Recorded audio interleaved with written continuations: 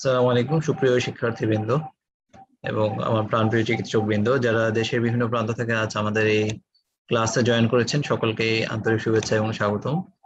আসলে আমাদের এই রেসপিরেটরি মেডিসিনটা অত্যন্ত গুরুত্বপূর্ণ জেনারেল প্র্যাকটিসের জন্য।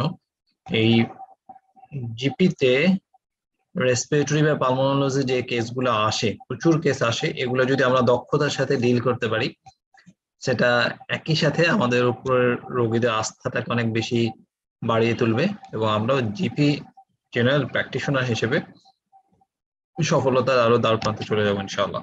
তো আমি দেখতে পাচ্ছি আজকে আমাদের সাথে বেশ অনেকজন যুক্ত আছে, অনেকের সাথে আমরা পরিচিত হয়েছিলাম গত ক্লাসে, তো এবং তাদের ফিডব্যাকটা নিয়েছিলাম। আজকে আমাদের মধ্যে যে দুইজন আছেন, অনন্ত আলিফ আছেন, আলমগীর কবির, জুলফিকার হাসান আছেন এবং আরো একজন আছেন যার নামটা আমি বুঝতে পারছি না। দুই একজনের কাছ থেকে আমরা একটু ফিডব্যাকটা নেই, তাদের সাথে আমরা পরিচিত হব ইনশাআল্লাহ। জাস্ট 5 থেকে 10 মিনিট। তাদের নাম, কোন মেডিকেল কলেজ থেকে এবং আমাদের এই কোর্সটা কেমন লাগছে, আমাদের প্রতি তার কোনো পরামর্শ আছে কিনা সেই বিষয়টা আমরা জানতে চাবো। তো প্রথমে যাচ্ছে অনন্ত আলিফ, আপনি শুনতে পাচ্ছেন? অনন্ত? জি, শুনতে পাচ্ছি। জি ভাইয়া, আপনি কি গত ক্লাসে ছিলেন? নাম বোঝা যাচ্ছে না, নাম্বার দেওয়া আছে 215000413। আপনি যদি আমাদের সাথে তার পরিচয় শেয়ার করেন আমরা অত্যন্ত খুশি হব। শুনতে পাচ্ছেন? হ্যাঁ, হ্যালো। হ্যাঁ, আমি আমি শুনতে পাচ্ছি। আমি ডক্টর জুলফিকার হাসান। আমি জহুরুল ইসলাম মেডিকেল কলেজ থেকে মার্চে আমার ইন্টার্নশিপ শেষ করেছি। আমি এখন আপাতত কোথাও এখনো নাই। আমি ইন্টার্নশিপ চলাকালীন সময় আপনাদের বেসিক কোর্সে ভর্তি ছিলাম আর কি। এর আগেও বেসিক কোর্স 7 তখন আমি করতে পারিনি। তারপর আমি আবার এই যে অ্যাডভান্স কোর্সে ভর্তি হয়েছি আর কি। আপনাদের ক্লাসগুলো আমার অনেক ভালো লাগে। অনেক মানে ফ্রুটফুল ছিল, অনেক মানে অনেক শেখার মতো অনেক কিছু আছে আর কি আপনাদের ক্লাসগুলো থেকে। অনেক হেল্পফুল আর কি আমাদের মতন নতুন ডাক্তারদের জন্য অনেক হেল্পফুল জিপি প্র্যাকটিস করার জন্য। আশা করবো আপনারা নতুন নতুন আরো সেটা অনেক সহজ ট্রিটমেন্ট দেওয়াটা।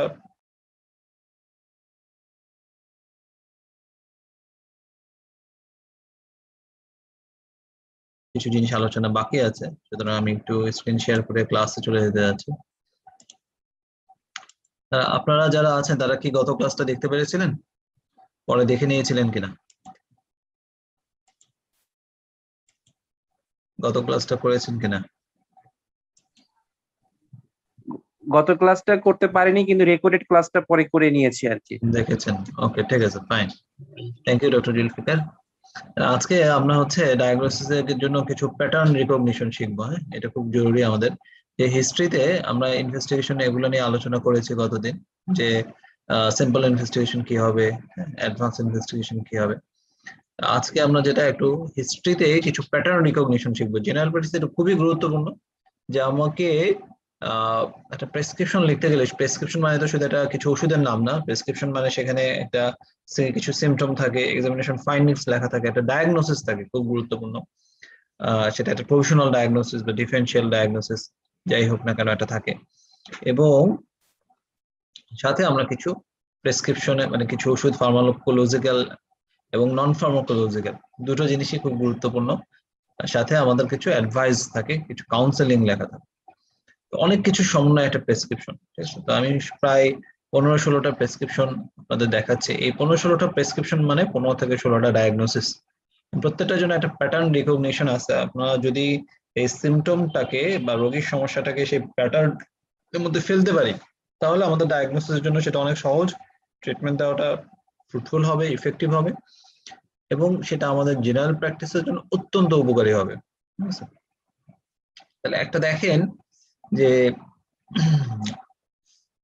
আমি সিমটমের সাথে জেনারেল প্র্যাকটিসে যখন এক্সামিনেশন করব, রেসপিরেটরির জন্য কোন কোন অংশটা এক্সামিনেশন খুব গুরুত্বপূর্ণ, ঠিক আছে, সেটা একটু পরে আসতেছি। প্রথমে সিমটম যেহেতু হিস্ট্রিতে আসতেছে, একটা যে হার্ট ফেলিয়ারের পেশেন্টের সাথে মাঝে মধ্যে আমাদের একটু গন্ডগোল বাজে। হ্যাঁ, সিওপিডি পেশেন্ট বলেন অথবা ডিপিএল এর পেশেন্ট বলেন, এই পেশেন্টগুলো হার্ট ফেলিয়ার পেশেন্টের সাথে গন্ডগোল বাজে। হার্ট ফেলিয়ার একটা পেশেন্ট আমাদের কাছে কি নিয়ে এসে অ্যাকুইট অনসেট অফ একটা shortness of breadth, palpitation, chest pain অথবা হিস্ট্রি অফ চেস্ট পেন থাকতে পারে, প্রোডাক্টিভ কাফ, এবং প্রিভিয়াস তার কোনো কার্ডিওভাস্কুলার ডিজিজের হিস্ট্রি থাকতে পারে, আগে তার হয়তো এমআই হয়েছিল অথবা তার হাইপার টেনশন আছে। On the background of that তার হঠাৎ করে এটা shortness of breadth, palpitation, chest pain এবং প্রোডাক্টিভ কাফ হয়েছে, ঠিক আছে? এবং এই কাফটা কিন্তু সাধারণত রাতে রাতে পারে, ঠিক আছে? এটার সাথে আমরা কিছু এক্সামিনেশন ফাইন্ডিংস যোগ করি, সেটা একটু পরে আসতেছে। তো এক্সামিনেশন ফাইন্ডিংস এর মধ্যে একটা ফাইন্ডিংস তো মনে রাখতে হবে যে বাইল্যাটারাল আমি লাংস এটা ফাইন ক্রিপিটেশন পাই, ঠিক আছে, ইন্সপিরেশন এবং এক্সপিরেশন। আচ্ছা, এরপরে চলে আসেন অ্যাজমা। অ্যাজমার প্যাটার্ন রিকগনিশনটা কি হবে? অ্যাজমার হিস্ট্রিতে পেশেন্ট যেটা বলবে সেটা হচ্ছে এটা তার, যে আমরা কার্ডিনাল 4টা সিমটম কিন্তু পড়ছি সবাই এপিসোডে, তাই না? যে তার শর্টনেস অফ ব্রেথ থাকে, কাফ থাকে, তার হুইজ থাকে এবং চেস্ট টাইটনেস থাকে। এটি shortness of breadth, calf, who's, chest tightness, এই 4টা হচ্ছে কার্ডিনাল সিমটম অফ অ্যাজমা। তো এই যে এই সমস্যাগুলো তারা রিকারেন্ট হয়, রিকারেন্ট শর্টনেস অফ ব্রেথ। কারণ অ্যাজমা হচ্ছে আমরা জানি এটা ভ্যারিয়েবল এয়ার ফ্লো অবস্ট্রাকশন হয়, ভ্যারিয়েবল একটা এয়ার ফ্লো অবস্ট্রাকশন করে, ফিক্সড এয়ার ফ্লো অবস্ট্রাকশন হয় না, এটা ডাইনামিক থাকে। এই জন্য পেশেন্ট কখনো ভালো থাকে আবার কখনো খারাপ হয়ে যায়, কখনো পেশেন্ট দেখা যায় বেশ ভালো, কখনো আবার খারাপ।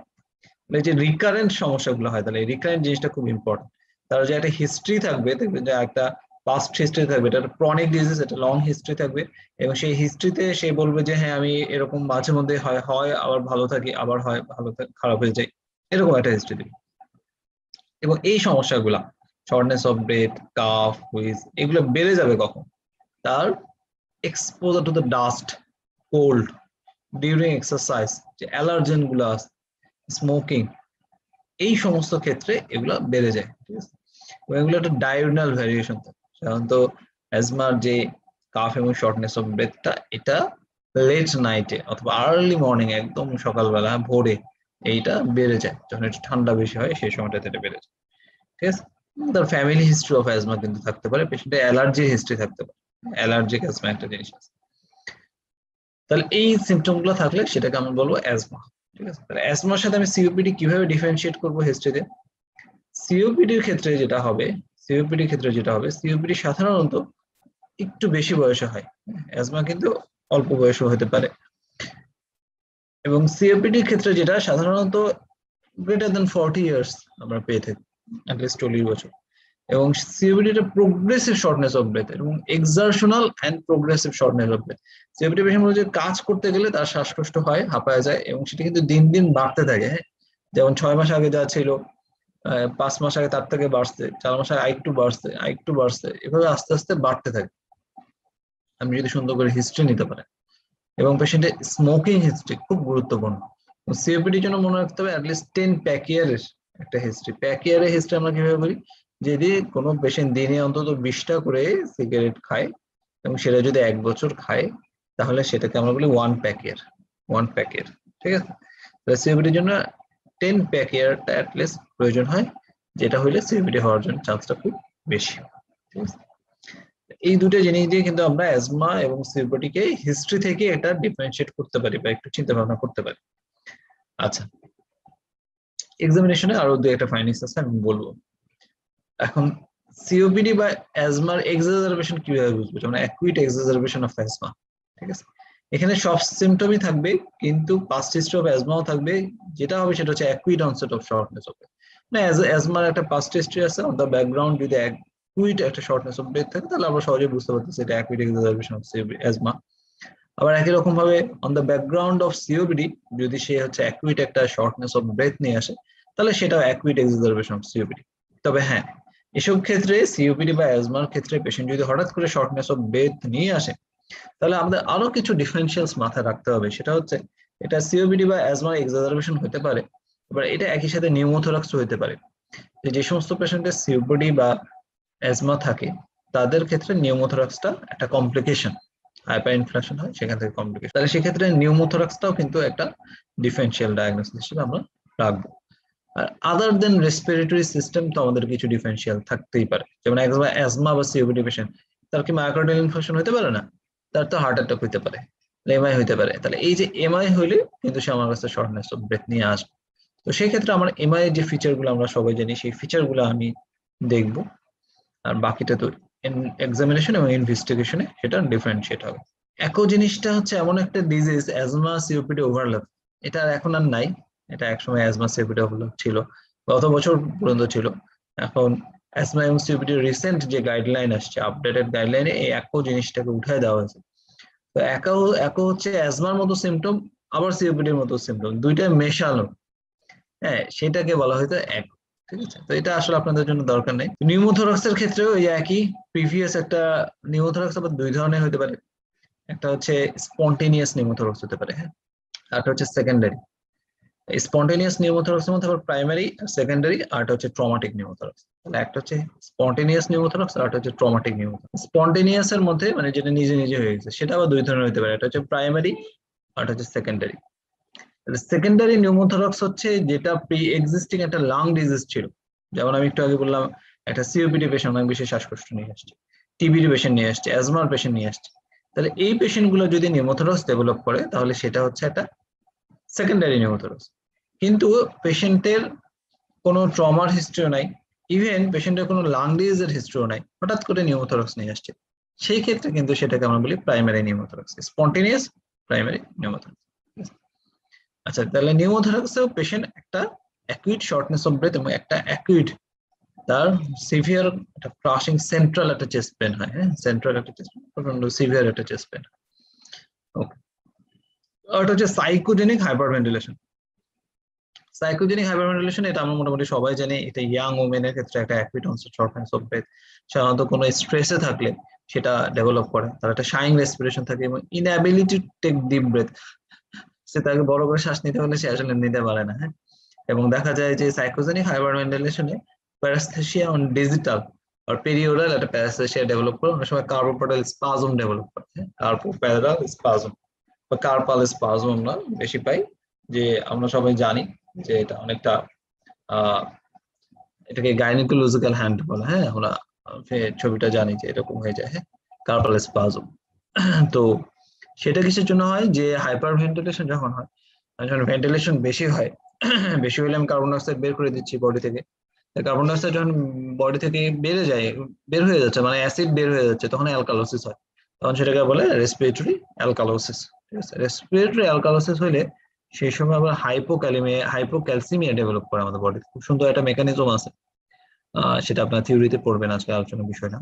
হাইপোক্যালসিমিয়া ডেভেলপ করে, and সেই হাইপোক্যালসিমিয়া তখন কার্পাল স্পাজম গুলা করে। বাচ্চাদের ক্ষেত্রে কার্বোপ্যারাল স্পাজম, স্ট্রাইডর, কনভালশন সবই করে, আর বড়দের ক্ষেত্রে মেইনলি কার্পাল স্পাজমটাই করে। তাহলে এখানে মোটামুটি আমরা একটা কমন যে ডিজিজ গুলো আছে সেগুলো একটা হিস্ট্রিতে একটা প্যাটার্ন আমরা ধরার চেষ্টা করছি। ঠিক আছে, এবারেও আমি গতদিন কিছু প্যাটার্ন বলছি, সেগুলো নিয়ে আজকে আলোচনা করি নাই, যেমন allergic রাইনাইটিসে sneezing, nasal discharge, blocking থাকে, অ্যাকুইড ব্রঙ্কাইটিস, ট্রাকিও ব্রঙ্কাইটিস, আমি কিছু প্যাটার্ন গতদিন বলছি প্রেসক্রিপশনে, সেগুলো আর আমি আজকে আলোচনা করছি না। আচ্ছা, এখন এক্সামিনেশনে আমি এগুলোকে ডিফারেন্সিয়েট কিভাবে করবো, দেখেন হার্ট ফেলারে যে শর্টনেস অফ ব্রেথটা ছিল এবং প্রোডাক্টিভ কাফ ছিল, আমি যখন এক্সামিনেশন করতে যাব, তাহলে সেখানে যদি আমি by প্যাডাল edema pi, raise JVP পাই এবং বাই ব্যাজাল ক্রিপিটেশন পাই, তাহলে সেটা একটা হার্ট। তাহলে এক্সামিনেশনের ক্ষেত্রে একটা জিনিস, যে লাংসে অস্কালটেশনের ক্ষেত্রে কিছু এক্সামিনেশন আমাকে একটু ভালো করে বুঝতে হবে, সেটা হচ্ছে আমি যখন স্টেথো দিব তখন পেশেন্টের ক্রিপিটেশনটা কেমন, এটা আমার চেনা জরুরি। নর্মাল ব্রেথ সাউন্ড, এটা আমাকে চিনতে হবে, এবং এটার সাথে ভেসিকুলার উইথ প্রলং এক্সপিরেশন, যেটা অ্যাজমা এবং সিওপিডি তে থাকে, সেটা আমাকে একটু চিনতে হবে। আর এটা হচ্ছে ব্রোঙ্কিয়াল ব্রেথ সাউন্ড। এই চারটা জিনিস আমরা আস্তে আস্তে দেখতে দেখতে শুনতে শুনতে আমরা শিখবো। অনলাইনে কিছু ভিডিও পাওয়া যায়, যারা একদমই নতুন বা এই জিনিসটা চিনেন না, তারা এই ভিডিওতে ব্রেথ সাউন্ড বলে সার্চ দিলে দেখবেন এই জাতীয় ব্রেথ সাউন্ড গুলো আসবে, হ্যাঁ।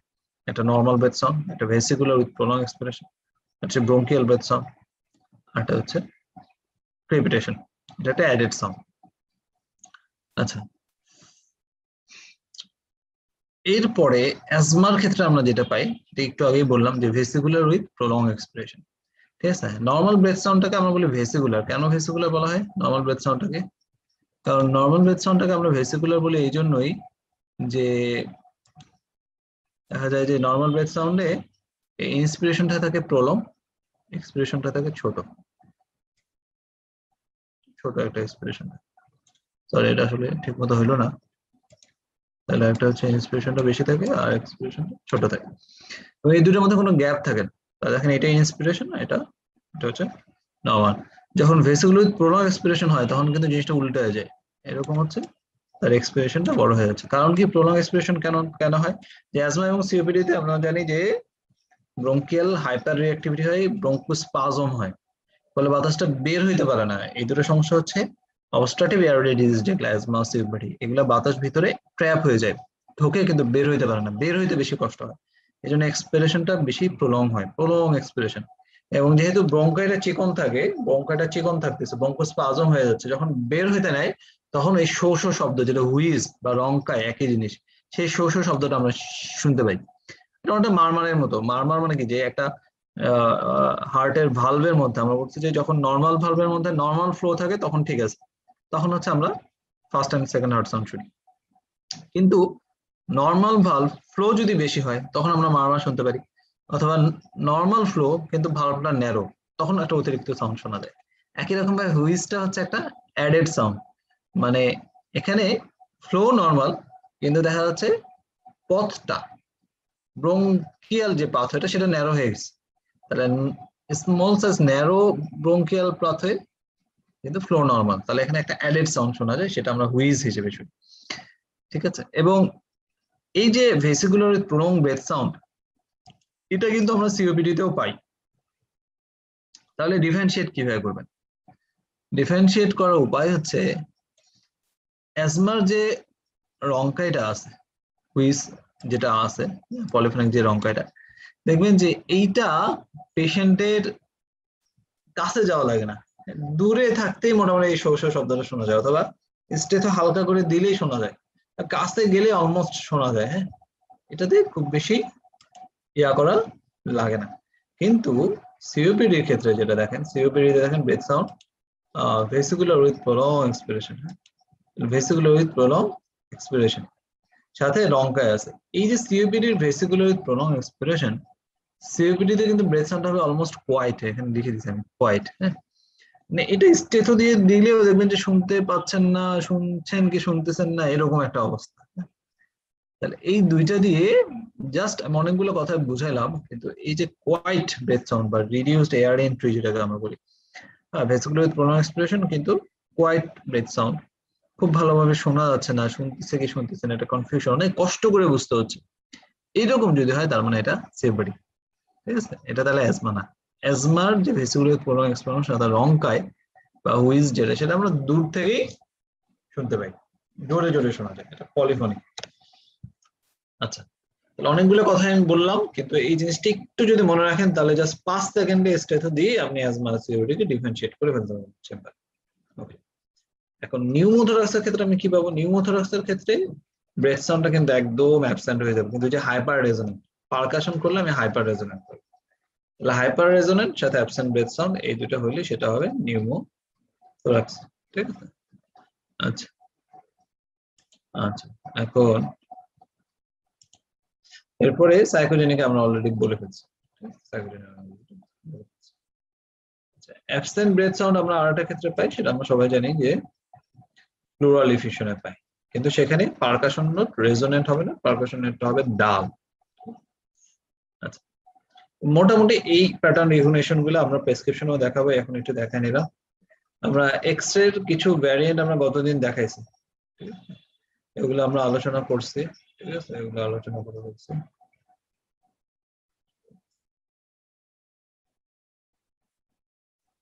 আপনারা তো এগুলা দেখছেন তাই না? লাস্ট ক্লাসে আমি এগুলো দেখাইছিলাম না সব?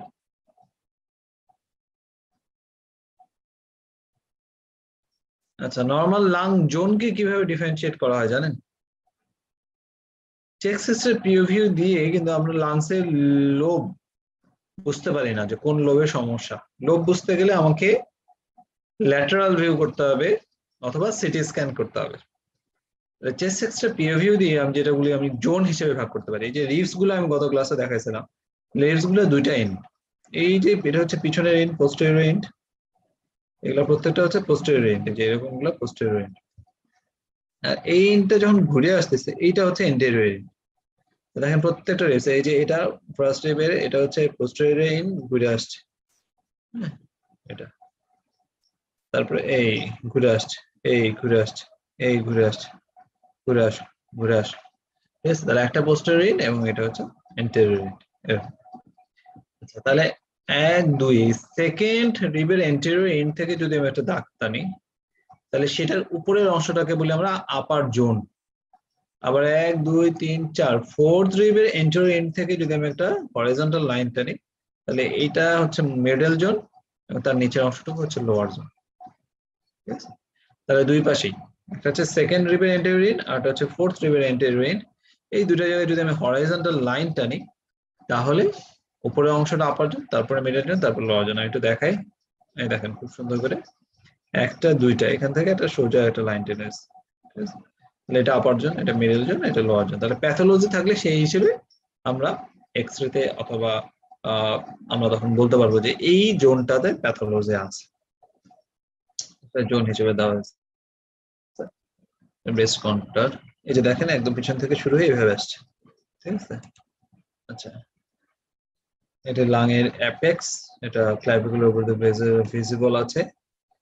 আরেকটা হচ্ছে আমরা অনেক সময় বলি কার্ডিও মেগালি। এই কার্ডিও মেগালি আমি কিভাবে বলতে পারবো? কার্ডিও মেগালি বলার জন্য আমাদেরকে দুইটা জিনিস, এটা সূত্র হচ্ছে আমাকে maximum cardiac transverse diameter, maximum transverse cardiac ডায়ামিটারটা measure করতে হবে এক। দুই নম্বর হচ্ছে maximum transverse thoracic diameter measure করতে হবে। এই দুইটা মেজার করে maximum transverse cardiac diameter divided by maximum transverse thoracic diameter into 100, এটা যদি 50% বেশি হয় বা 0.5 এর বেশি হয়, তাহলে আমরা এক্স-রে থেকে বলতে পারবো যে এই পেশেন্টের কার্ডিওমেগালি আছে। যদি এটা না হয় তাহলে আমাদের বলা যাবে না যে কার্ডিওমেগালি আছে, সেক্ষেত্রে আমরা বলবো যে না, কার্ডিওমেগালি নাই। এই জিনিসটা কি বুঝতে পারছেন? বুঝতে পারছেন কিনা জুলফিকার অথবা অনন্য, বুঝতে পারছেন কিনা? না বুঝতে পারলে আমি আবার বলবো। শোনা যাচ্ছে? শুনতে পাচ্ছেন আপনারা? ভাই আবার একটু বলেন। আবার একটু বলে, আবার। হ্যাঁ ঠিক আছে। তাহলে দেখেন যে এই যে হার্টের ম্যাক্সিমাম ট্রান্সভার্স ডায়ামিটার মেজার করবো, হ্যাঁ। ম্যাক্সিমাম ট্রান্সভার্স ডায়ামিটার কি? এই যে হার্টের, তো এটা হচ্ছে রাইট হার্ট বর্ডার। তাহলে এখানকার ম্যাক্সিমাম যে কার্ভেচারটা থাকবে, সাপোজ এখানে এই কার্ভেচার থাকলো, এখানে দেখা গেলো এখানে এই পয়েন্টটাই হচ্ছে ম্যাক্সিমাম চলে গেছে। আবার এই হার্টের ম্যাক্সিমাম যে পয়েন্টটা দেখেন, এখানে কিন্তু এই পয়েন্টটা ধরলে এটা কিন্তু ম্যাক্সিমাম হয় নাই, এই পয়েন্টটা ভিতরে গেছে সবচেয়ে, এই পয়েন্টটা হচ্ছে ম্যাক্সিমাম। তাহলে ম্যাক্সিমাম দুটো পয়েন্ট আমি ধরবো, এটা কিন্তু একই সমানে হবে তা না, এটা এখানে আবার এটা এখানে, কিন্তু যেই পয়েন্টেই হোক না কেন সেখান থেকে আমি একটা দাগ টানছি, এখানে এই এই ম্যাক্সিমাম পয়েন্ট থেকে একটা দাগ টানলাম, তারপরে এই দুইটার মেজারমেন্টটা আমি নিচ্ছি, এই দুইটার মধ্যে দূরত্ব, এটা হচ্ছে ম্যাক্সিমাম ট্রান্সভার্স ডায়ামিটার। ঠিক আছে, আচ্ছা। আর ম্যাক্সিমাম থোরাসিক ডায়ামিটারটা কি? এই যে এখানে যে কোস্টোফেনিক অ্যাঙ্গেলস যেখানে আছে সেখানে একটা পয়েন্ট নিব, আর এই পাশে কোস্টোফেনিক অ্যাঙ্গেলের এখানে একটা পয়েন্ট নিব, যে ম্যাক্সিমাম কোথায় থোরাক্সটা বেন্ড করছে ঠিক সেই জায়গায়। যেমন এখানে কোস্টোফেনিক অ্যাঙ্গেলের এখানে পয়েন্টটা আসছে, এখানে কিন্তু কোস্টোফেনিক অ্যাঙ্গেলে আসে না, একটু পাশে আসছে। এই দুটো পয়েন্ট নিয়েছি, নিয়ে আমি ম্যাক্সিমাম ট্রান্সভার্স থোরাসিক ডায়ামিটারটা মেজার করছি, মেজার করে এইটা ভাগ এইটা, এটা ভাগ এটা। ঠিক আছে, তাহলে এইটা আসলো সাপোজ 10 সেন্টিমিটার, আর এইটা আসলো 18 সেন্টিমিটার। ঠিক আছে, তাহলে এটা 0.5 এর চেয়ে বেশি, 10/18, 0.6 এর মতো হয়ে যাবে। তার মানে এটা কার্ডিওমেগালি আছে। যদি এমন হয় যে এটা হইলো 8 সেন্টিমিটার আর এটা হলো 20 সেন্টিমিটার বা 8/20, এটা 50% হয় না, অন্তত 10 লাগতো, তার মানে এখানে কার্ডিওমেগালি নাই। তাহলে maximum transverse cardiac diameter divided by maximum transverse thoracic diameter যদি 50% এর বেশি হয়, তাহলে আমরা বলতে পারবো যে এখানে কার্ডিওমেগালি আছে। ঠিক আছে, আচ্ছা। রোটেশনের বিষয়টা আমরা গতদিন বলছিলাম। রোটেশনের বিষয়টা কি? যেমন এখানে রোটেশন আছে, রোটেশনের বিষয়টা কিভাবে হিসাব করতে হয়? এই যে এই জিনিসগুলো আছে এগুলো হচ্ছে স্পাইনাস প্রসেস। এই স্পাইনাস প্রসেস বরাবর একটা দাগ দিতে হয়, স্পাইনাস প্রসেস থেকে দুই পাশে ক্ল্যাভিকুলার এন্ডকে সমান ডিস্টেন্সে থাকতে হয়। হ্যাঁ, যদি সমান ডিস্টেন্স, যে দেখেন স্পাইনাস প্রসেস, এখান থেকে এই ক্ল্যাভিকুলার এন্ড আর এই ক্ল্যাভিকুলার এন্ড সমান থাকবে, তাহলে নরমাল। যদি রোটেশন না থাকে বা এটা সমান ডিস্টেন্সে থাকে, তাহলে সেই ক্ষেত্রে ট্রাকিয়া নিয়ে কমেন্ট করা যাবে যে ট্রাকিয়ার কোনো শিফটিং বা ডেভিয়েশন হয়েছে কিনা। ঠিক আছে, তাছাড়া এই দেখেন এই ক্ষেত্রে একটা রোটেশন আছে, যে পেশেন্টের পজিশন ঠিক হয় না, সে হয়তো একদিকে বেশি ইনক্লাইন্ড হয়ে দাঁড়াইছে, তাহলে এখানে এখানে স্পাইনাস প্রসেসের সাথে এই ক্লাভিকুলাইনটা অনেক কাছে, তাহলে এখানে আমরা ট্রাকিয়া সম্পর্কে কমেন্ট করতে পারবো না যে ট্রাকিয়াটা ডেভিয়েশন আছে কিনা। আচ্ছা, এখানে দেখেন এখানে সুন্দর স্পাইনাস প্রসেস, দুইটা পাশে অলমোস্ট একই দূরত্বে, তাহলে এখানে কোনো রোটেশন নাই। ঠিক আছে, এখানে কার্ডিওথেরাসিস রেশিও 47%, সুতরাং এখানে কোনো কার্ডিওমেগালিও নাই। তাহলে ভিজিবল কিছু স্ট্রাকচার আমরা তো মোটামুটি স্ট্রাকচার গুলা এখানে এখন চিনতে পারবো আশা করি। স্ট্রাকচার গুলা কি চেনা যাবে? এই যে 6 নাম্বার দেওয়া আছে, এটা তো ট্রাকে আমরা সবাই বুঝতে পারতেছি, ট্রাকে আসলো right and left principal bronchus. 6 নাম্বারটা কি বলতে পারবেন?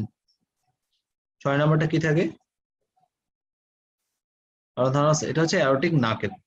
হ্যাঁ, আর্চ অফ অ্যারোটায় যে ঘুরে এইভাবে হয়ে নিচে নামে, এটা আমি ছবি দেখাবো না, কিছু ছবি আমার কাছে আছে আলাদা। অ্যারোটিক নাকেল এই অংশটা হচ্ছে পালমোনারি ট্রাঙ্ক, পালমোনারি ট্রাঙ্ক, এবং এখান থেকে পালমোনারি ভেসেল বের হয়েছে।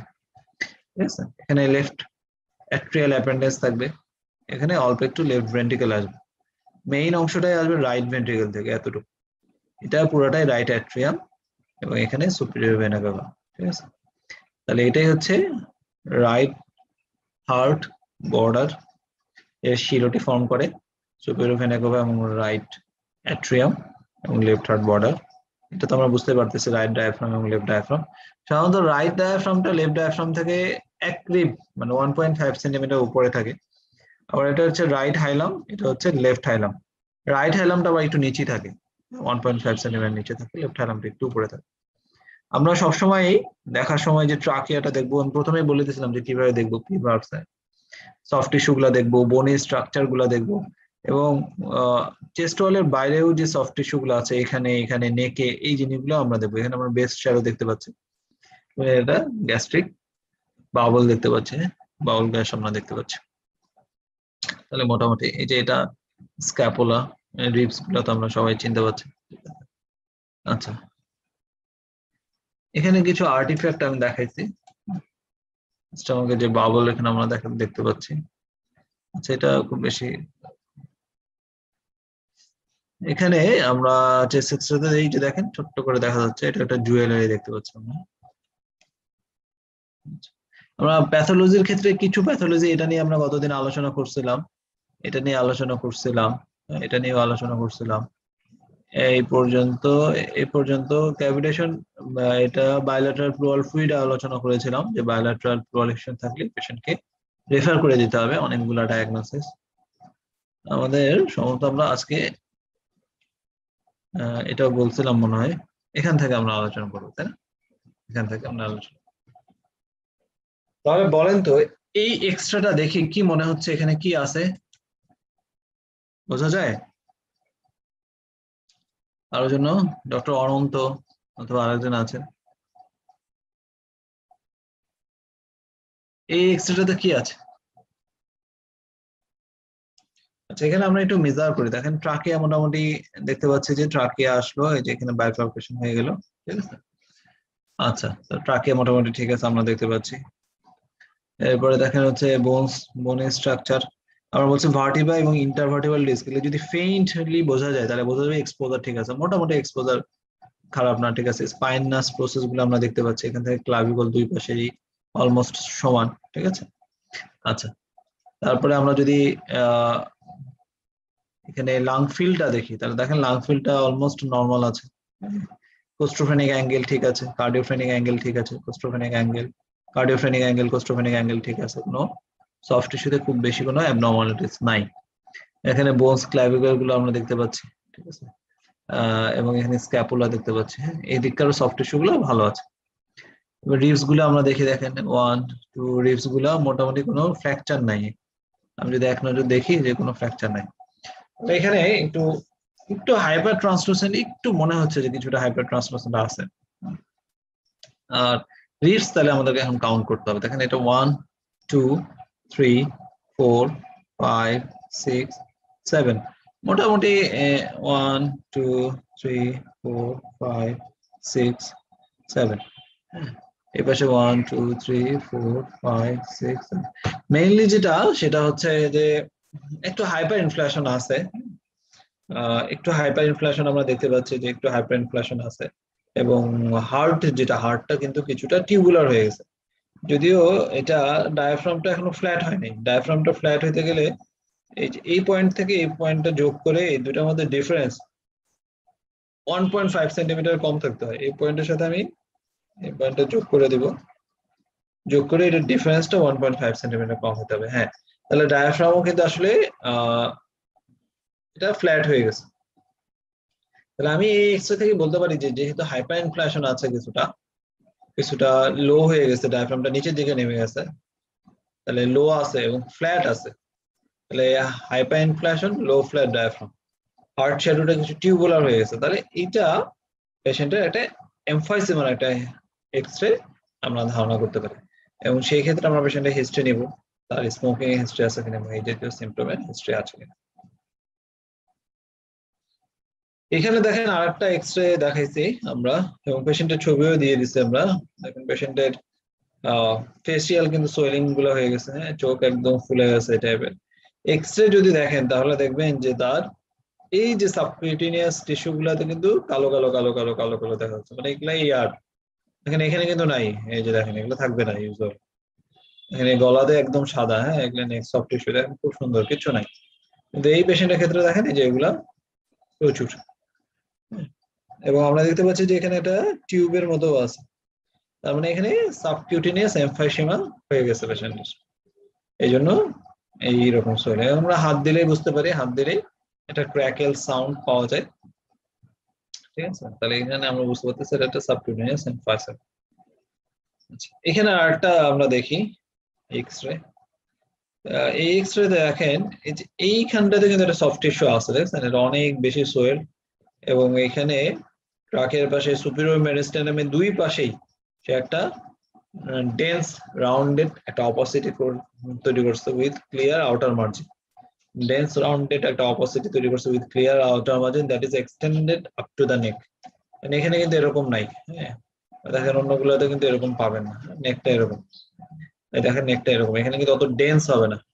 নর্মাল গুলো দেখেন এগুলা এক্সরে আসলে অনেক দেখতে দেখতে ইয়ে আসে, আয় আসে এটা আসে, কিন্তু এখানে দেখেন এই যে এখানে সুপিরিয়র মিডিস্টিয়ামটা ওয়াইডেনিং হয়ে গেছে, দেখেন কত বেশি ওয়াইডেনিং হয়ে গেছে, হ্যাঁ, একদম ক্লিয়ার আউটার মার্জিন, এবং এটা নেক পর্যন্ত। তাহলে এই সফট টিস্যু গুলো আমরা নর্মাল কিনা অ্যাবনর্মাল একটু ভালো করে খেয়াল করবো। তার মানে এখানে যেটা আছে এটা এখানে একটা গয়টার ছিল, পেশেন্টের একটা লার্জ গয়টার ছিল, সেটা সুপিরিয়র মিডিস্টিয়াম পর্যন্ত চলে আসছে।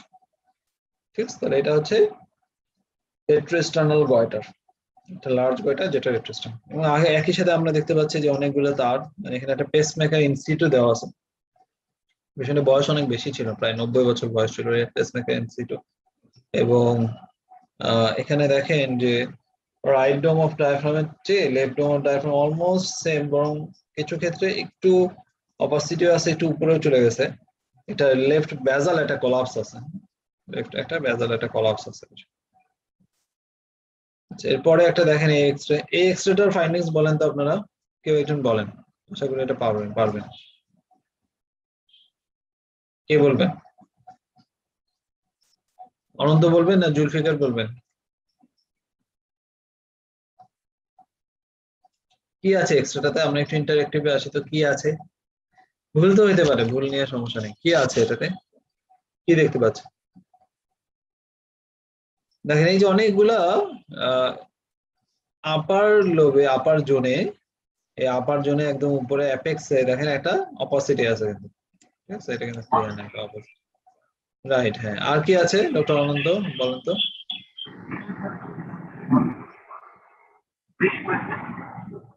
জি ডক্টর অনন্ত, হ্যাঁ শুনতে পাচ্ছি আমরা। আচ্ছা, তাহলে এখানে জি অনন্ত, আপনি কিছু বলবেন? জি, আপার আপার লোবে আপনার শ্যাডো গুলা একটু হাইপো ট্রান্সলুসেন্সি লাগতেছে। রাইট, আর আর যাক, আপনি সুন্দর বলেছেন, সুন্দর চেষ্টা করেছেন, থ্যাংক ইউ। তাহলে 1 নম্বর যেটা, সেটা হচ্ছে যে আমরা ওই যে চেস্ট এক্সট্রাতে আপার লোব বলবো না, তাহলেই সারা পেয়ে বসবে। হ্যাঁ, এটা আপার জোন, ঠিক আছে। চেস্ট এক্সট্রা আমরা সবসময় জোন হিসেবে বলবো, যেটা 1 2, হ্যাঁ, সেকেন্ড রিবস এর উপরে আছে, তাহলে এটা আপার জোন হবে এই পাশে। তাহলে আপার জোনে বায়োল্যাটারালি একটা অপোসিটি আছে, মোর অন রাইট, একটা ডেন্স অপোসিটি। সাথে এখানে দেখেন মিলিয়ারি মটলিং আছে, অনেকগুলো ছোট ছোট ছোট ছোট ছোট ছোট মিলেট শেপ, এগুলোকে আমরা বলি মিলিয়ারি মটলিং। এটা মিলিয়ারি আমরা কখন বলি? মিলিয়ারি শর্টন যখন 1 to 2 মিলিমিটার ইন সাইজ, খুব ছোট ছোট ছোট ছোট সাইজ হয়, ঠিক আছে, তখন এটাকে আমরা বলি মিলিয়ারি মটলিং। 1 to 2 মিলিমিটার থেকে বড় কিন্তু 3 সেন্টিমিটারের ছোট, সেটাকে আমরা বলি নোডিউল। নোডিউল। আর 3 সেন্টিমিটারের বড় কোনো মাস বেশি যদি হয়, সেটাকে আমরা বলি মাস লেশন। তাহলে এইটা হচ্ছে একটা মিলিয়ারি মটলিং শ্যাডো, বায়োল্যাটারাল, এবং এই ক্ষেত্রে তার মানে এটা টিউবারকুলোসিসের মতো চলে আসবে। আমাদের বাংলাদেশে খুব কমন মিলিয়ারি মটলিং শ্যাডো বায়োল্যাটারাল, তাহলে এটা বায়োল্যাটারাল এক্সটেন্সিভ, এটা টিউবারকুলোসিসের কেস, ঠিক আছে। এখানে পেশেন্টে দেখেন রোটেশন আছে কিছুটা, এইখানে কিন্তু একটু ব্লান্টিং আছে, আপনারা দেখছেন কিনা, খেয়াল করছেন কিনা, চেস্টের পিওভিতে এটা ব্লান্টিং আছে এখানে। এই ব্লান্টিংটা প্লুরাল এফিউশনের জন্য হতে পারে, যেহেতু এখানে পালমোনারি টিউবারকুলোসিস উইথ প্লুরাল এফিউশন। তো ব্লান্টিংটা সামান্য ব্লান্টিং হলেও এটাকে অবহেলা করা যাবে না, কারণ আমরা জানি চেস্ট এক্সরেতে এফিউশন থাকতে গেলে, একটু ব্লান্টিং হতে গেলে অ্যাটলিস্ট 300 ml ফ্লুইড লাগে। তার মানে এখানে অন্তত 300 ml ফ্লুইড কিন্তু আছে, ঠিক আছে। তাহলে এই 300 ml ফ্লুইড আছে, এখন এটাকে যদি আমরা অবহেলা করি, তাহলে দেখা যাবে যে প্লুরাল অ্যাডহেশন হয়ে যেতে পারে, প্লুরাল থিকেনিং হতে পারে। সুতরাং এটাকে আমার অ্যাসপিরেশন করতে হবে, রিমুভ করতে হবে এবং ডায়াগনোসিস করতে হবে, ঠিক আছে। ওকে,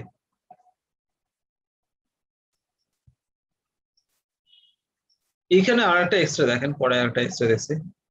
তাহলে এখানে দেখেন চেস্ট এক্সরে প্রিয় ভিউ শোয়িং, এখানে কি একটা ডেন্স, একটা হোমোজেনাস অপাসিটি আছে রাইট আপার জোনে, রাইট আপার জোনে একটা ডেন্স হোমোজেনাস অপাসিটি আছে, এবং এখানে একটা ক্লিন কাট একটা মার্জিন দেখা যাচ্ছে। এই মার্জিনটা কিসে জানেন?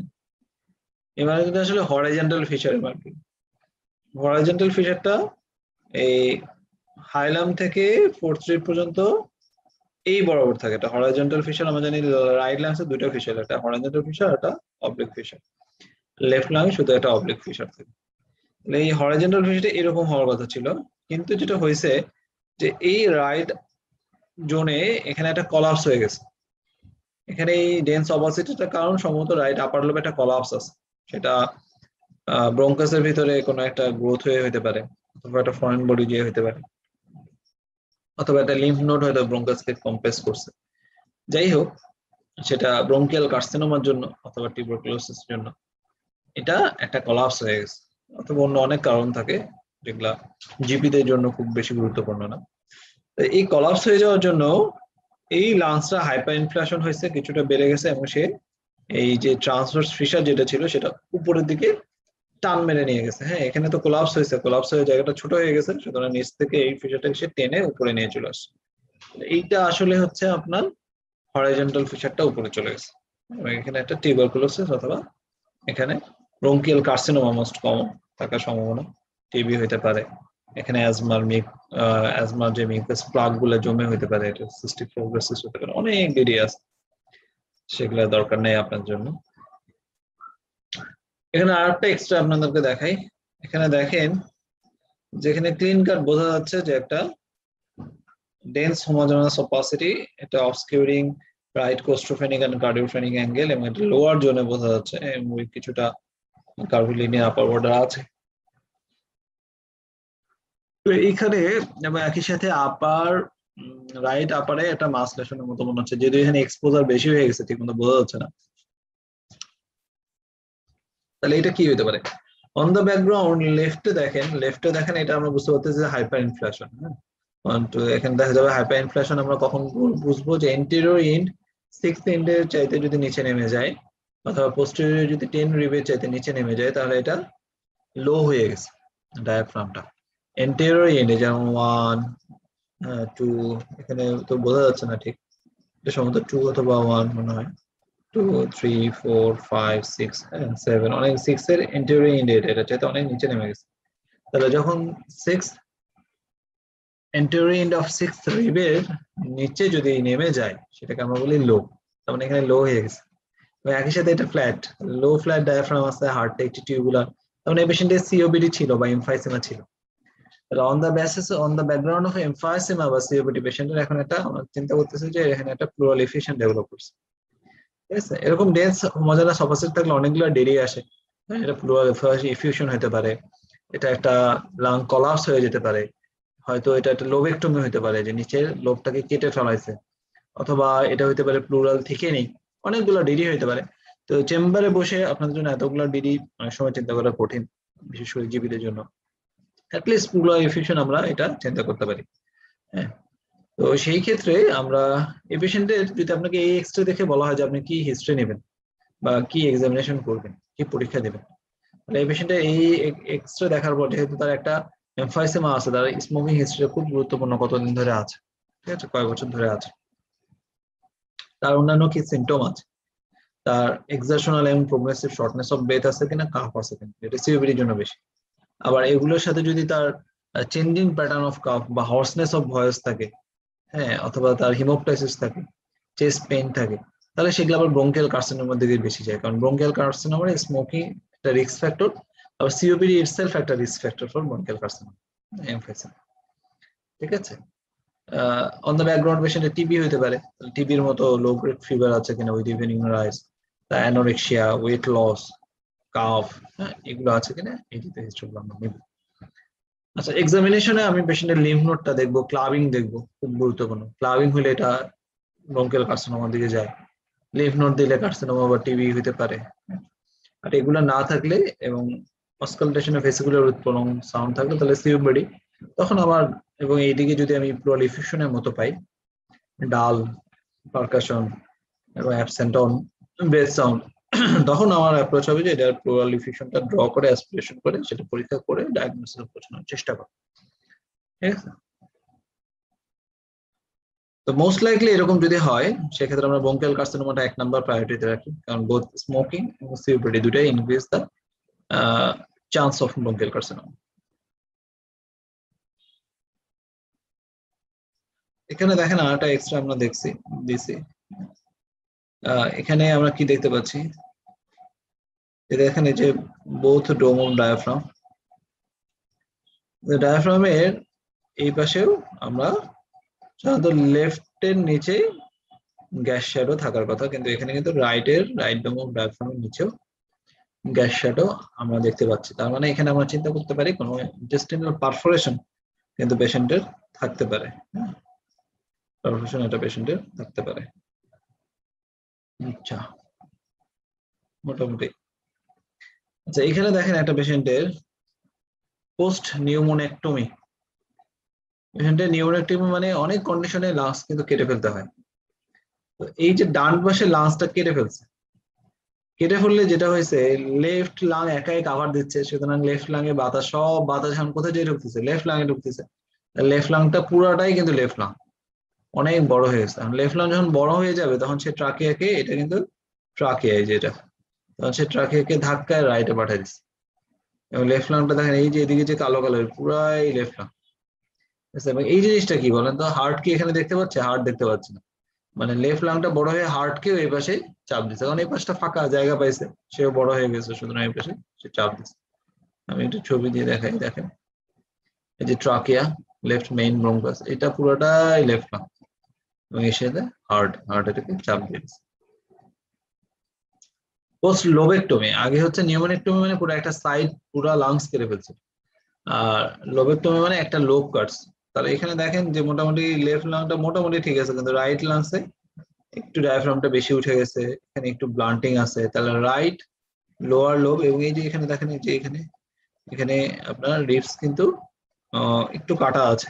লোবেক্টমি বা নিউমোনেক্টমিতে থাকতে এখানেও দেখতে পারবেন হয়তো, এই যে দেখেন এখানে রিবস কাটা আছে, আগে যেটা এই যে যেটা রিবস কাটা আছে। তাহলে নিউমোনেক্টমি এবং লোবেক্টমিতে আমরা রিব ডিস্ট্রাকশনের একটা ফিচার পাবো, কাটিং অফ রিবস একটা ফিচার পাবো, যে রিফের কোনো একটা জায়গায় কাটা আছে, হ্যাঁ, এই ফিচারটা আমরা পাবো। এগুলো আমরা আগে বলছি রেজড ডায়াফ্রাম, এগুলো আমি এখন যাচ্ছি না। আচ্ছা, টেস্ট টেস্টে পিএফি এর কিছু বেসিক আপনাদের আরেকটা জায়গা থেকে একটু দেখাই। আমি একটু আরেকটা জায়গা থেকে দেখাই, তারপরে আমরা কিছু প্রেসক্রিপশন নিয়েও আজকে আলোচনা করব। খুব গুরুত্বপূর্ণ কিছু প্রেসক্রিপশন নিয়ে আমরা আলোচনা করবো। তাহলে আসুন আমরা দেখি একটু। মোটামুটি আমরা অনেকগুলো প্যাথোলজি নিয়ে কিন্তু আলোচনা করলাম। তো দুই একটা জিনিস আমি একটু আবার একটু দেখাই দিই। এই বিষয়গুলো আমরা গত ক্লাসে আলোচনা করছিলাম, এক্স রে এর বিষয়গুলা প্রায় 37টা 47 স্লাইড নিয়ে আমি আলোচনা করছিলাম। এখানে আমরা জাস্ট আরো কিছু ছবি দেখে যাবো, জাস্ট একদম একটু একটু ছবি দেখে যাওয়া। ছবিগুলো দেখলেও আমাদের মাথার মধ্যে অনেক কিছু থাকবে। হ্যাঁ, জাস্ট একটু ছবি দেখে যাওয়া। যেমন হচ্ছে ডায়াফ্রামের বিষয়টা আমরা বলছি যে রাইট লোব অফ ডায়াফ্রাম একটু বেশি উপরে থাকে, সাধারণত 1 রিবস অথবা 1.5 সেন্টিমিটার লেফটের চাইতে। দেন এখানে আমরা সেই ছবিটাই দেখতে পাচ্ছি, প্লুরাল ইফিউশন, কোস্টোফেনিক অ্যাঙ্গেল এত শার্প থাকার কথা। আমরা জোনের ছবিগুলো দেখছি, এই জোনের ছবিগুলো এখানে আবার সুন্দর করে দেওয়া হয়েছে। আচ্ছা, কোন কোন এরিয়াটা হিডেন এরিয়া, হ্যাঁ, যেখানে প্যাথোলজি থাকলে অনেক সময় মিস করে যায়, সেটা হচ্ছে অ্যাপেক্স, বোথ হাইলার রিজিয়নে। এটাকে বলি রেট্রোকার্ডিয়াক এরিয়া। এই রেট্রোকার্ডিয়া হার্টের পিছনে থাকে, তো এখানে অনেক সময় আমরা অনেক কিছু মিস করি। এবং বিলো দ্য ডায়াফ্রাম, এগুলোকে বলা হয় hidden area of the chest.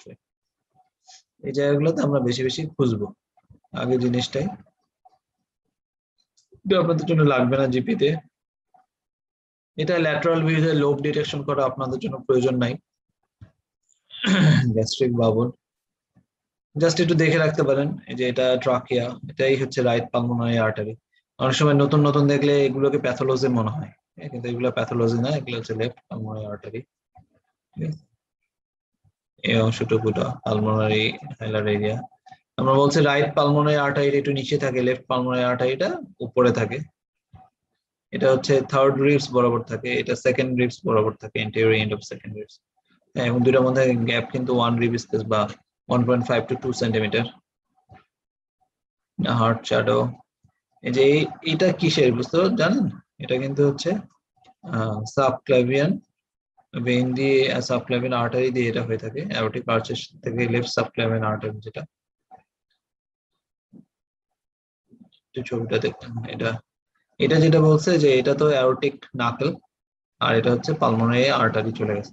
এর মধ্যে কিন্তু একটা গ্যাপ তৈরি হয়, যে এখানে একটা অ্যাঙ্গেল তৈরি হয়। এই অ্যাঙ্গেলের নামই হচ্ছে aorta pulmonary window, অ্যাওর্টো pulmonary window. কার্ডিওলজিতে দেখবেন কিছু ডিজিজ আমরা পড়বেন আপনারা যখন আস্তে আস্তে পড়বেন, যে অ্যাওর্টা পালমোনারি উইন্ডোতে যদি ডিসঅ্যাপিয়ার হয়ে যায়, সেটা কিছু কিছু ডিজিজ কিন্তু আমরা চিন্তা করি। অথবা এখানে যদি কোনো একটা লিম্ফ নোড গ্রো করে, সেক্ষেত্রে এই অ্যাওর্টা পালমোনারি উইন্ডোটা দেখা যাবে যে অবসোলুট হয়ে যায়। এটা আমরা বলেই দিচ্ছি লেফট অ্যাট্রিয়াম ভেন্ট্রিকল কিভাবে থাকবে, left heart border, right heart border কিভাবে ফর্ম করে। ল্যাটারাল ভিউ গুলো আপনাদের জন্য দরকার নাই, এগুলা মিডিয়াস্টিনাম দেওয়া হয়েছে ল্যাটারাল ভিউ এর, আপনাদের জন্য জিপির জন্য প্রয়োজন নাই। এগুলো একটু অ্যাডভান্সে, অনেক অ্যাডভান্স আর কি, চেম্বারের জন্য আপনাদের দরকার নেই। তো এখানে কিছু ছবি আমরা দেখলাম জাস্ট। এখন আমরা কিছু প্রেসক্রিপশন দেখবো, আমাদের কিছু প্রেসক্রিপশন বাকি আছে, প্রেসক্রিপশন গুলো আমরা আলোচনা করবো। কোভিড এর এক্স রে আমি এখানে যুক্ত করতে চাইছিলাম, কিন্তু কোভিড এর এক্স রে এবং কোভিড এর টোটাল আলোচনা এটা অনেক বড়, ঠিক আছে, এবং ওটার জন্য একটা আলাদা ক্লাস লাগে। কোভিড এর যেমন গ্রাউন্ড গ্লাস অপাসিটি বলতে আমরা কি বুঝি, ঠিক আছে, এটা কনসলিডেশন এবং গ্রাউন্ড গ্লাস অপাসিটির মধ্যে ডিফারেন্স কি। তো এই জিনিসগুলা খুবই ইন্টারেস্টিং এবং একটু বেশি সময় লাগে, যার ফলে আমরা আজকের এই ক্লাস হয়তো এটা আলোচনা করবো না। কোভিড নিয়ে আমি আরেকটা দিন আলাদা করে সেটার প্যাথোফিজিওলজি, সেটার এক্স রে, সিটি স্ক্যান এবং ম্যানেজমেন্ট, এই বিষয়টা নিয়ে আপডেটেড ম্যানেজমেন্ট নিয়ে আলাদা একটা ক্লাস নেব ইনশাল্লাহ আপনাদের, এটা আমার ইচ্ছা আছে এই সময়ের জন্য, যেহেতু এটা খুবই গুরুত্বপূর্ণ। আচ্ছা, এইগুলো আমরা আলোচনা করছি। আমরা কয়টা কেস আলোচনা করছি? আমরা মনে হয় 8টা কেস আলোচনা করছি, 7টা ক্রনিক রাইনাইটিস পর্যন্ত আলোচনা করছি। আচ্ছা, আমরা আজকে আলোচনা করবো ক্রনিক সাইনোসাইটিস। তাহলে দেখেন যে ক্রনিক সাইনোসাইটিসের ক্ষেত্রে আচ্ছা আমরা আজকে আলোচনা করব ক্রনিক সাইনোসাইটিস।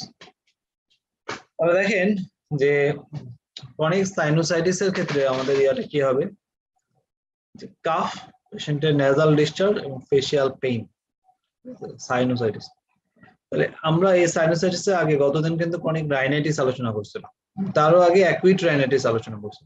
তো অ্যাকুইট আর ক্রনিক রাইনাইটিসের মধ্যে ডিফারেন্স ছিল সময়ে। অ্যাকুইট রাইনাইটিস ছিল লেস দ্যান 3 উইকস আর ক্রনিক রাইনাইটিস হচ্ছে greater than or equal to 12 weeks. কিন্তু ক্রনিক রাইনাইটিসও মেইন যে জিনিসটা ছিল স্নেজিং, নেজাল ডিসচার্জ এবং নেজাল ব্লকেজ, সাথে কাফ থাকতে পারে, একটু গা জ্বর জ্বর ভাব বা ম্যালেজ, একটু ফিভারিশ ফিলিং থাকতে পারে। এক সেকেন্ড আমি যদি নাকটা দেখি সোলেন মিউকোসা, তাহলে এটা দেখে কিনা আমি বুঝতে পারবো। রেসপিরেটরি মেডিসিনের ভালো জিপি করার জন্য চেম্বারে নাক দেখাটা শিখতে হবে। আপনি যদি 5 সেকেন্ডে নাকটা দেখে ফেলতে পারেন তাহলে এটা অনেক অনেক গুরুত্বপূর্ণ এবং অনেক অনেক ক্ষেত্রে হেল্প করবে। এটা পেশেন্টের হয়তো শ্বাসকষ্টে সে ভুগতেছে, তার হয়তো বায়োল্যাটারাল বড় বড় নেজাল পলিপ হয়ে বসে আছে, তাহলে আমি সেই শ্বাসকষ্টের জন্য অ্যাজমা, সিওপিডি যেই দিকেই যাই না কেন সেখানে কিন্তু ভালো হবে না যতক্ষণ না তার সেই পলিপের ট্রিটমেন্ট গুলো আমরা করতে পারবো। তাহলে এটা খুব গুরুত্বপূর্ণ, ঠিক আছে। আমি যদি ক্রনিক রাইনাইটিসের ক্ষেত্রে যেটা বলতেছিলাম যে কাফ, স্নেজিং, নেজাল ডিসচার্জ, একটু সোলেন মিউকোসা পাইলাম, ক্রনিক রাইনাইটিস আমি কনফিডেন্টলি ডায়াগনোজ করতে পারি। এখানে একটা জিনিস যে ডিসচার্জটা হয় ওয়াটারি। তাহলে ক্রনিক রাইনাইটিস এর সাথে ক্রনিক সাইনোসাইটিস, এটা আমরা গতদিন আলোচনা করছি, আজকে আলোচনা করব। ক্রনিক সাইনোসাইটিস এর ডিফারেন্সটা কি? ডিফারেন্স হলো দুইটা জিনিস, যে ক্রনিক সাইনোসাইটিস একটা ফেশিয়াল পেইন থাকে, হেমি ফেশিয়াল পেইন, যেটা ক্রনিক রাইনাইটিস এ থাকে না, এক। 2 নম্বর হচ্ছে ওখানে নেজাল ডিসচার্জটা ছিল ওয়াটারি, এখানে হয়ে যায় পুরুলেন্ট। তাহলে আপনি এই দুইটা জিনিস দিয়ে শুধু ডিফারেন্সিয়েট করবেন, ঠিক আছে। এবং ওখানে সোলেন মিউকোসা থাকে নেজালে, এখানে সাধারণত সেটা থাকে না, এখানে ফেশিয়াল টেন্ডারনেস থাকে। তাহলে এই যে ক্রনিক সাইনোসাইটিস, এটা ডায়াগনোসিসের জন্য আপনি প্রভিশনাল ডায়াগনোসিস লিখতে পারবেন। ডায়াগনোসিসের জন্য আমাদের একটা ইনভেস্টিগেশন গুরুত্বপূর্ণ, সেটা হচ্ছে যদি আমাদের ওখানে করার সুযোগ থাকে পেরিফেরিতে বা প্রান্তিক লেভেলে, x-ray প্যারানাজাল সাইনাসের অক্সিপিটোমেন্টাল view, x-ray PNS OM view আমরা বলি। এটা আপনি অ্যাডভাইস করতে পারেন। রেসপিরেটরি ফিজিশিয়ানরা, ইএনটি স্পেশালিস্টরা এটা অ্যাডভাইস করে থাকে। এই ক্ষেত্রে খুব গুরুত্বপূর্ণ হচ্ছে চিকিৎসার ক্ষেত্রে, দেখেন ট্রিটমেন্টের ক্ষেত্রে অত্যন্ত গুরুত্বপূর্ণ, এটা খুব ভালোভাবে মনে রাখতে হবে। সেটা হচ্ছে এখানে antibiotic choice, dose and duration is very critical, এবং এটা গাইডলাইন বেসিসে দিতে হবে। এটা নিজের ইচ্ছা মতো আমরা দিলে কিন্তু রোগী ভালো হবে না এবং সেটা সুন্দরও হবে না। তাহলে গাইডলাইন বেসিসে আমি ট্রিটমেন্টটা কি দিব, এটা হচ্ছে মক্সাক্লাভ, অক্সিসিলিন ক্লাভুলিনিক অ্যাসিড 1 গ্রাম, এটা হাই ডোজে দিতে হবে, বেরি করে 14 দিন, নট লেস দ্যান 14 ডেজ। এখানে ভয় পাওয়ার কারণ নাই, এটা কনফিডেন্টলি দিতে হবে।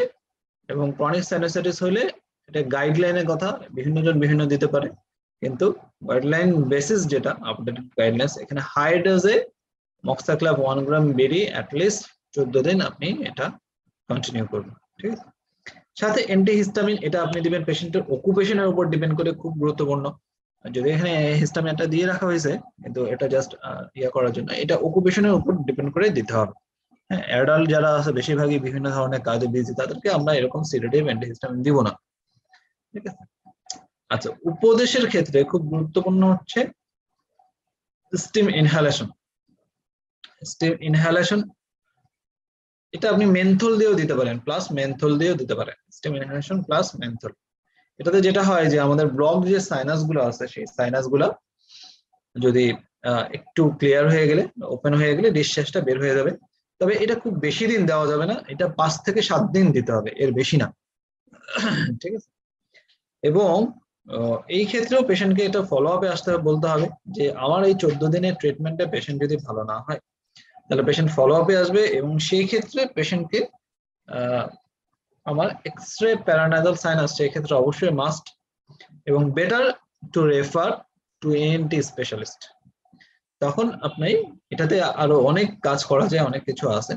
তো সেই ক্ষেত্রে আপনি আপনার প্রেসক্রিপশনে refer to এএনটি specialist and advice আপনি লিখে রাখতে পারেন এক্সরে প্যারানাজাল সাইনাস, আপনি এটা তাদের কাছে রেফার করে দেবেন। ঠিক আছে, ওকে। এরপরে চলে আসেন ব্রঙ্কিয়াল অ্যাজমা, খুব গুরুত্বপূর্ণ, আমরা অনেক পাই পেশেন্ট। তাহলে আমরা আজকের ক্লাসের শুরুতে ব্রঙ্কিয়াল অ্যাজমার কিন্তু একটা প্যাটার্ন রিকগনিশন শিখছে, তাই না? এই ব্রঙ্কিয়াল অ্যাজমাতে কার্ডিনাল সিম্পটম আমরা জানি চারটা। একটা হচ্ছে shortness of breadth, calf, chest tightness এবং হুইজ। যেটা বলছে যে এই যে shortness of breadth, calf, chest tightness, এগুলো হবে রিকারেন্ট, বারবার হবে। পেশেন্টের একটা ফ্যামিলি হিস্ট্রি থাকতে পারে, তার অ্যালার্জি হিস্ট্রি থাকে, হ্যাঁ, এবং in exposure to the cold, dust, fume, দেন হচ্ছে পোলেন, গ্যাস, ডিউরিং এক্সারসাইজ, এবং হচ্ছে ডিউরিং এক্সেসিভ লাফিং, কিছু ড্রাগস আছে সেই সমস্ত ড্রাগে বিটা মানে আপনার হচ্ছে সিম্প্যাথেটিক ব্লকার যেগুলো আছে সে সমস্ত ড্রাগে এই জিনিসটা বেড়ে যেতে পারে। এবং আমরা বলছি যে এক্সামিনেশনের ক্ষেত্রে আমরা বেসিক্যালি উইথ প্রলং এক্সপ্রেশন পাবো, সাথে রংকাই পাবো। এবং সিওপিডি থেকে আমরা ডিফারেন্সিয়েট কিভাবে করব এটাকে, সিওপিডি ক্ষেত্রে সাধারণত ইউজুয়ালি গ্রেটার দেন 40 ইয়ার্স এ হয়, তার একটা স্মোকিং হিস্ট্রি থাকে, ইউজুয়ালি 10 প্যাক ইয়ারের একটা হিস্ট্রি থাকে। কিভাবে প্যাক ইয়ার বের করতে হয় সেটাও আমরা বলেছি। 10 প্যাক ইয়ার একটা হিস্ট্রি থাকে, এবং পেশেন্টের সেই ক্ষেত্রে আপনার ভেসিকুলার উইথ প্রলং এক্সপিরেশন সেই ক্ষেত্রেও আমরা পাই অন এক্সামিনেশনে। কিন্তু আমরা ডিফারেন্সিয়েটিং করার জন্য একটা জিনিস যেটা, সেটা হচ্ছে অ্যাজমার ক্ষেত্রে সাধারণত অনেক দূর থেকেই কিন্তু আমি পেশেন্টের এই শো শো শব্দটা শুনতে পাই, বা স্টেথো দিলেই কিন্তু আমি মোটামুটি শোনা যায়। আর সিওপিডির ক্ষেত্রে এটা আমরা শুনতে পারবো না সহজে, অনেক কষ্ট করে আমাকে এটা শুনতে হবে। এই জিনিসটা একটু আয়ত্ত করতে পারলে 5 সেকেন্ড আপনি জাস্ট স্টেথো দিয়ে কিন্তু ডিফারেন্সিয়েট করে ফেলতে পারেন। আচ্ছা, অবিস পেশেন্ট আপনার কাছে এরকম শ্বাসকষ্ট নিয়ে আসছে, usually bronchial asthma. অবিস patient COPD খুব কম হয়, ঠিক আছে। আমরা যেটা বলি যে ক্রনিক ব্রঙ্কাইটিসে ব্লু ওয়াটার হতে পারে, অবিস হতে পারে, খুব কম। সাধারণত এমফিসেমাল পেশেন্ট গুলো আমরা বেশি পাই। আচ্ছা, সুতরাং অবিস পেশেন্ট এরকম আপনার মনে হচ্ছে অ্যাজমা সিওপিডি কিনা, বেশিরভাগ ক্ষেত্রে 80% ক্ষেত্রে এটা ব্রঙ্কিয়াল অ্যাজমা। তো অবিস পেশেন্ট সিওপিডি হতে পারে না? হ্যাঁ, হতে পারে। আচ্ছা, আমি 80% এর ক্ষেত্রে বলছি, আপনি কমনলি যেটা চিন্তা করেন। আচ্ছা, পেশেন্টের ডায়াগনোসিস আমরা এক্সরে দিয়ে কিন্তু ডায়াগনোসিস হবে না।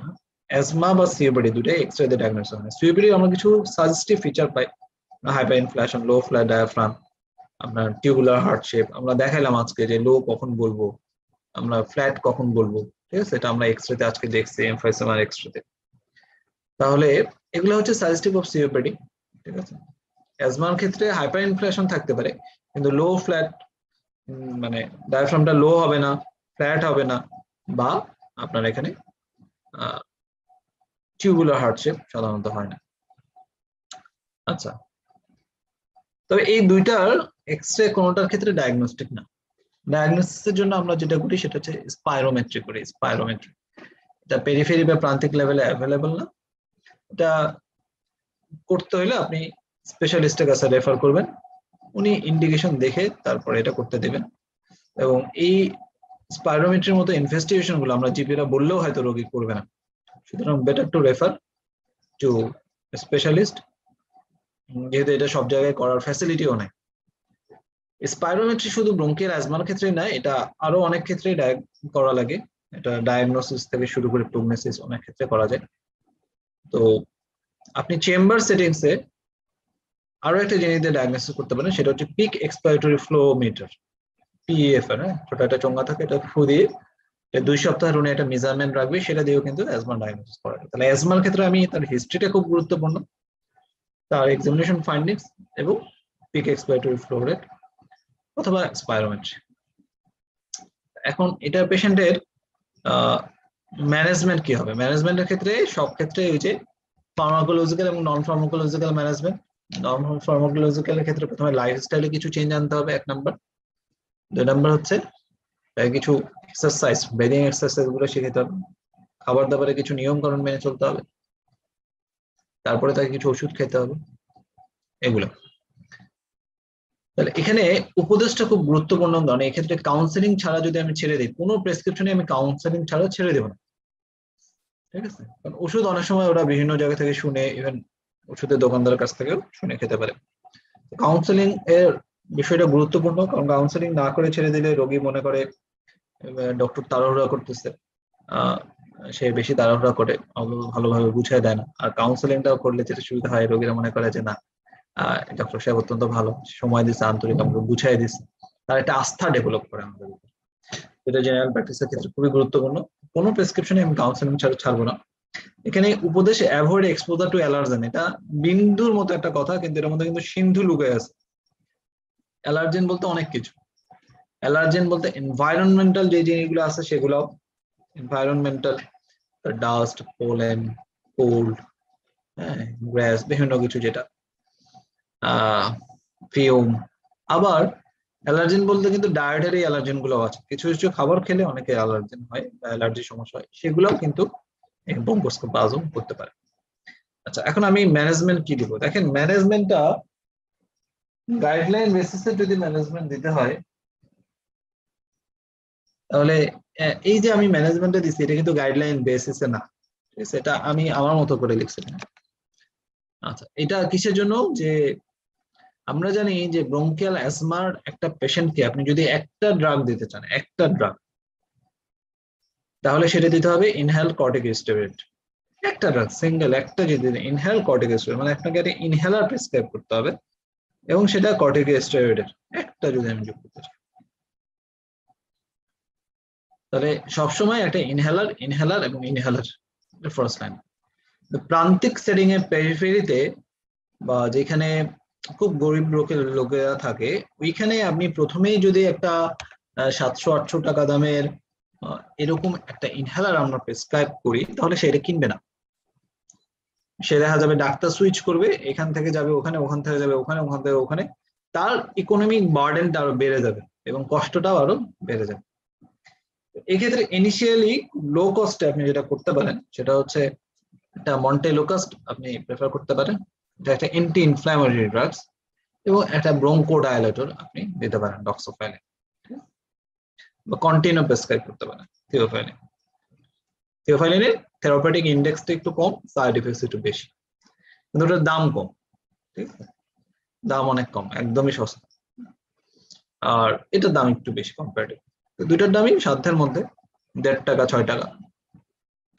তো এবং এগুলো চলবে, মন্টেলোকাস এবং ডক্সোফাইলিন এগুলো চলবে, ঠিক আছে? অ্যাভয়েড এক্সপোজার টু অ্যালার্জেন, এটা বলে দেন।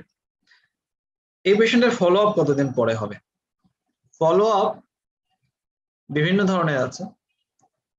এটা কিন্তু আমরা স্টেবল ব্রঙ্কিয়াল অ্যাজমা নিয়ে আলোচনা করছি। একটা পেশেন্ট যখন হসপিটালে ভর্তি হয়ে চলে যাচ্ছে, সেটা ফলো আপের প্যাটার্ন আলাদা, সেটা আমাদের আজকে হেডেক না। এই পেশেন্টের ফলো আপ আপনি 2 থেকে 4 সপ্তাহ এরকম পরে আসতে হবে। তার মানে ধরেন 4 সপ্তাহ পরে আসতে বললেন, এই দুটো চলবে, এগুলোতে সে কিছু উপকার পাবে। 4 সপ্তাহ পরে এসে সে যদি, যেহেতু তার পুরোপুরি ভালো না হলে বা খুব ভালোভাবে কন্ট্রোল না হলে, তখন আপনি ইনহেলার প্রেসক্রাইব করবেন, ঠিক আছে? ইনহেলারটা আপনি প্রেসক্রাইব করবেন। আচ্ছা, এখন ইনহেলারটা কি ইনহেলার প্রেসক্রাইব করবেন? আগে অনেক সময় সাবা শর্ট অ্যাক্টিং ব্রঙ্কোডাইলেটরটা দিত, ঠিক আছে? এখনো পেরিফেরিতে অনেকে দেয়, ফার্স্ট লাইন প্রথম ইয়ে হিসেবে। তো এটা হচ্ছে এখন কন্ট্রা ইন্ডিকেটেড। কোনো অ্যাজমার পেশেন্টকেই শুধু সাবা দেওয়া যাবে না, শর্ট অ্যাক্টিং ব্রঙ্কোডাইলেটর যেমন সালবিটামল ইনহেলার হাতে দিয়ে দিলে এটা কখনোই দেওয়া যাবে না, কারণ এটা হচ্ছে বিটা রিসেপ্টরের ডাউন রেগুলেশন করে, মানে সেখানে যুক্ত হইতে হইতে আস্তে আস্তে সেটা আর কাজ করে না, এবং এটা পেশেন্টের বিভিন্ন স্টাডিতে দেখা গেছে পেশেন্টদের মরবিডিটি অনেক গুণ বাড়ায় দেয়। তাহলে সাবা সিঙ্গেল আমরা কখনোই দিব না, ফার্স্ট লাইন তো দিবই না। আচ্ছা, সেকেন্ড যে জিনিসটা সেটা হচ্ছে, তাহলে আমরা কি দিব? এখানে এখন একটা স্মার্ট থেরাপি আসছে, smart therapy, SMART, smart therapy. Smart therapy মানে কি? স্মার্ট থেরাপি মানে হচ্ছে SMART, হ্যাঁ, লেখা খুব কষ্ট এটা দিয়ে, স্মার্ট থেরাপি। স্মার্ট থেরাপি মানে হচ্ছে সিঙ্গেল, এটা হচ্ছে single maintenance and reliever therapy. Single maintenance and reliever therapy মানে একটা ওষুধের মধ্যে তার যে কষ্ট সেটা রিলিভও হবে, আবার সেটা মেইনটেনও হবে।